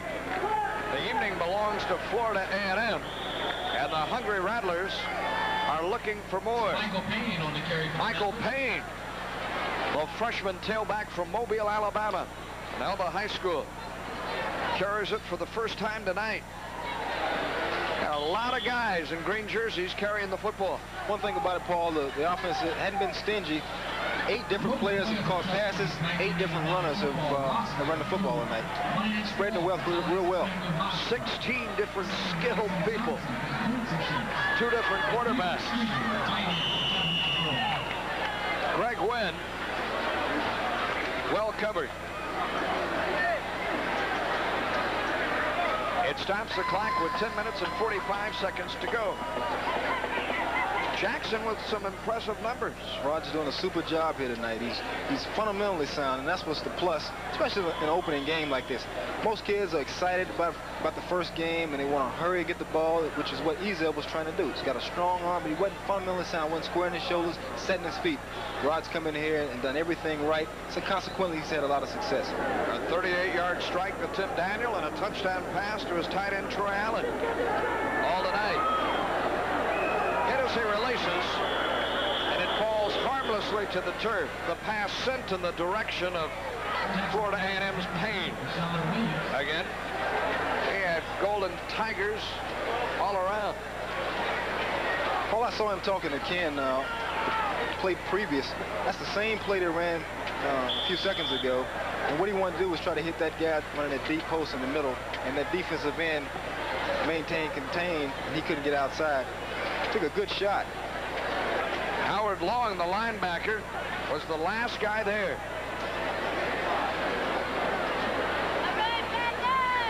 Jimmy Paterno, who has 2 field goals already, will attempt here from 40 yards out. He's booted one of 22, the other of 30, and this one doesn't have quite enough leg on it to get there. It's no good.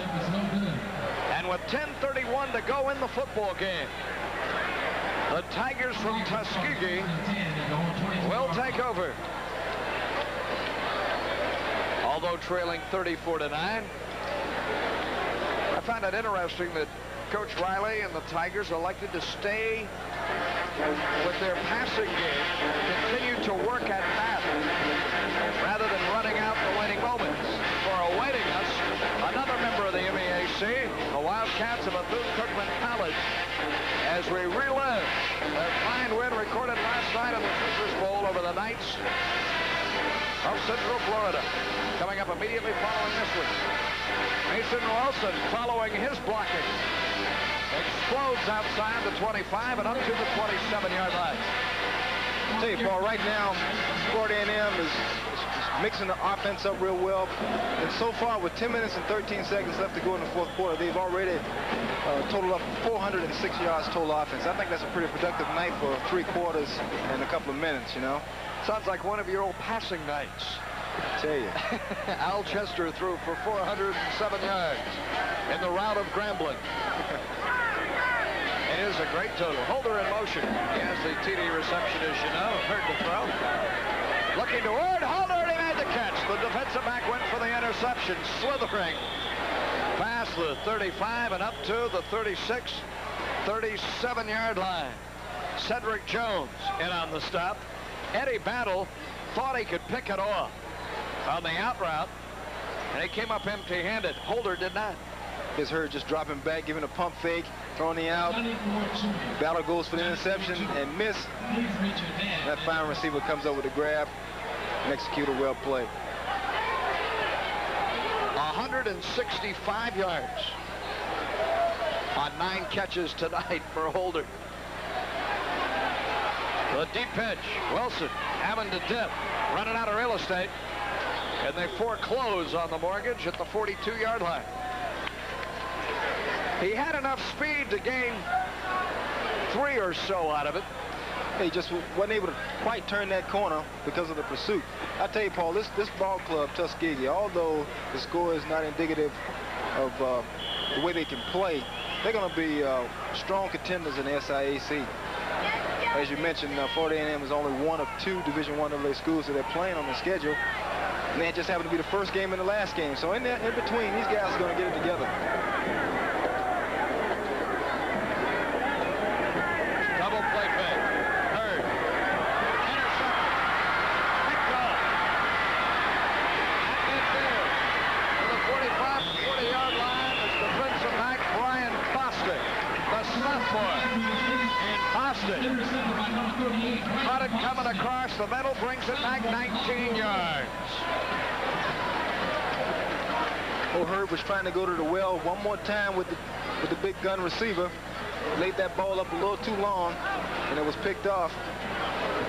His second interception. The 3rd turnover committed by Tuskegee. Excellent run back here, as you see. By a 3rd-string defensive back. It's not a bad job. They're well into the depth chart on the defensive side of the football. Go the other way. McDuffie. And McDuffie with fresh legs. A freshman from Mulberry, Florida, does the Mulberry Shuffle, the 185-pounder, to earn 8. That's the 9th running back tonight for Florida A&M. This play emulates so much the old Washington Redskins counter trade. This guy looks like John Riggins running. But he has a better haircut than Riggo used to. 8 minutes to go. Back the other way for McDuffie. Stayed on his feet pretty well there. After the initial hit by Gregory Quinney, and then Howard Long, the linebacker, over. Paul, I tell you, these 2nd and 3rd and 4th string guys trying to set the tone. They want to be a part of this ball club. They want to make a contribution to this team throughout the season. So tonight's a good night to showcase the talents and let Coach Riley develop and feel some confidence with them. That depth is really a plus for the Rattler football team. Already at the Tuskegee 27, leading 34-9. Patrick Reddick with 1 touchdown to his credit. Works the middle for 5. Cleveland Gibson, the right inside linebacker, on the tackle. I think it's also an added plus that Rod Jackson, is getting his confidence, getting his gameplay under him. I think he's feeling real good about himself right about now. The competition at quarterback is what you need. A lot of folks playing. Rod Jackson under center. Looking for 6. Into the end zone he goes. And he overshoots the intended receiver at the goal line in Tyrone Davis. Tyrone Davis is the 7th wide receiver to come on the field this evening.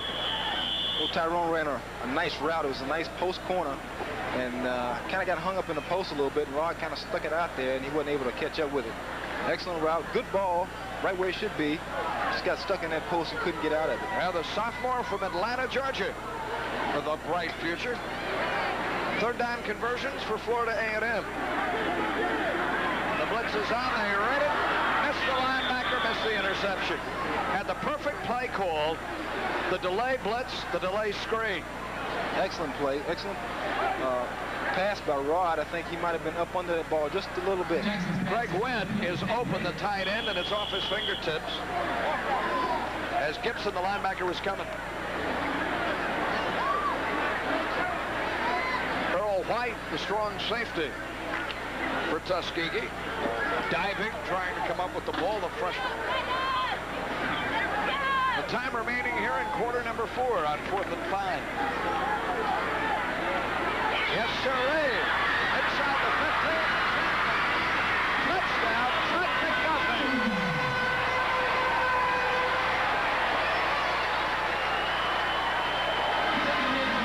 Rod Jackson has hurled his 3rd touchdown pass of the night to his 3rd different receiver.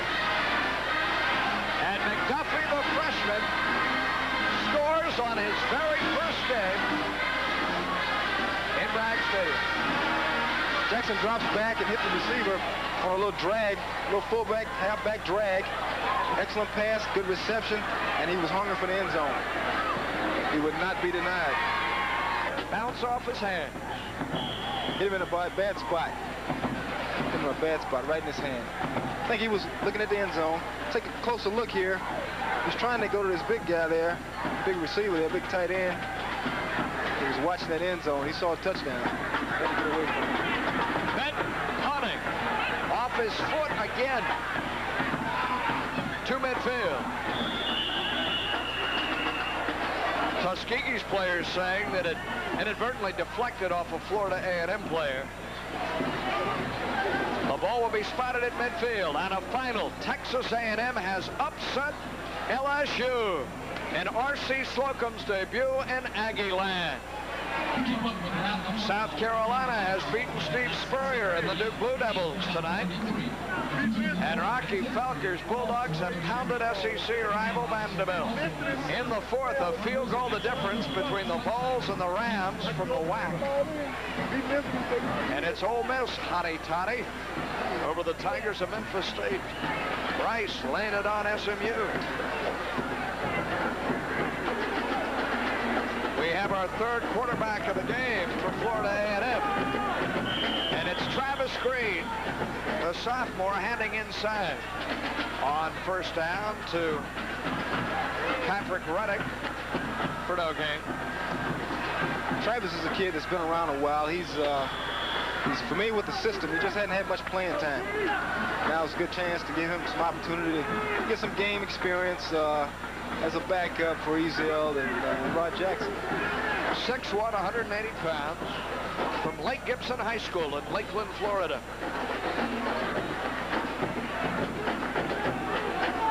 The middle's tough again for Patrick Reddick. And we see here that perhaps Florida A&M has elected to keep the ball on the ground the final 4 minutes and 10 seconds of tonight's festivities. I don't know, Paul. I wouldn't throw a towel in on just yet, Davis. Throw the towel in. 41-9 the score, and a former Rattler All-American quarterback up here is ready to strike again. Exactly. Kill a mosquito with an axe.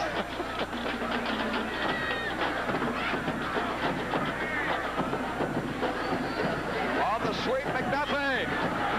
McDuffie upended as he neared the 1st down marker. Earl White, the strong safety, with a solid stop. Number 10 earned a 10 on that tackle.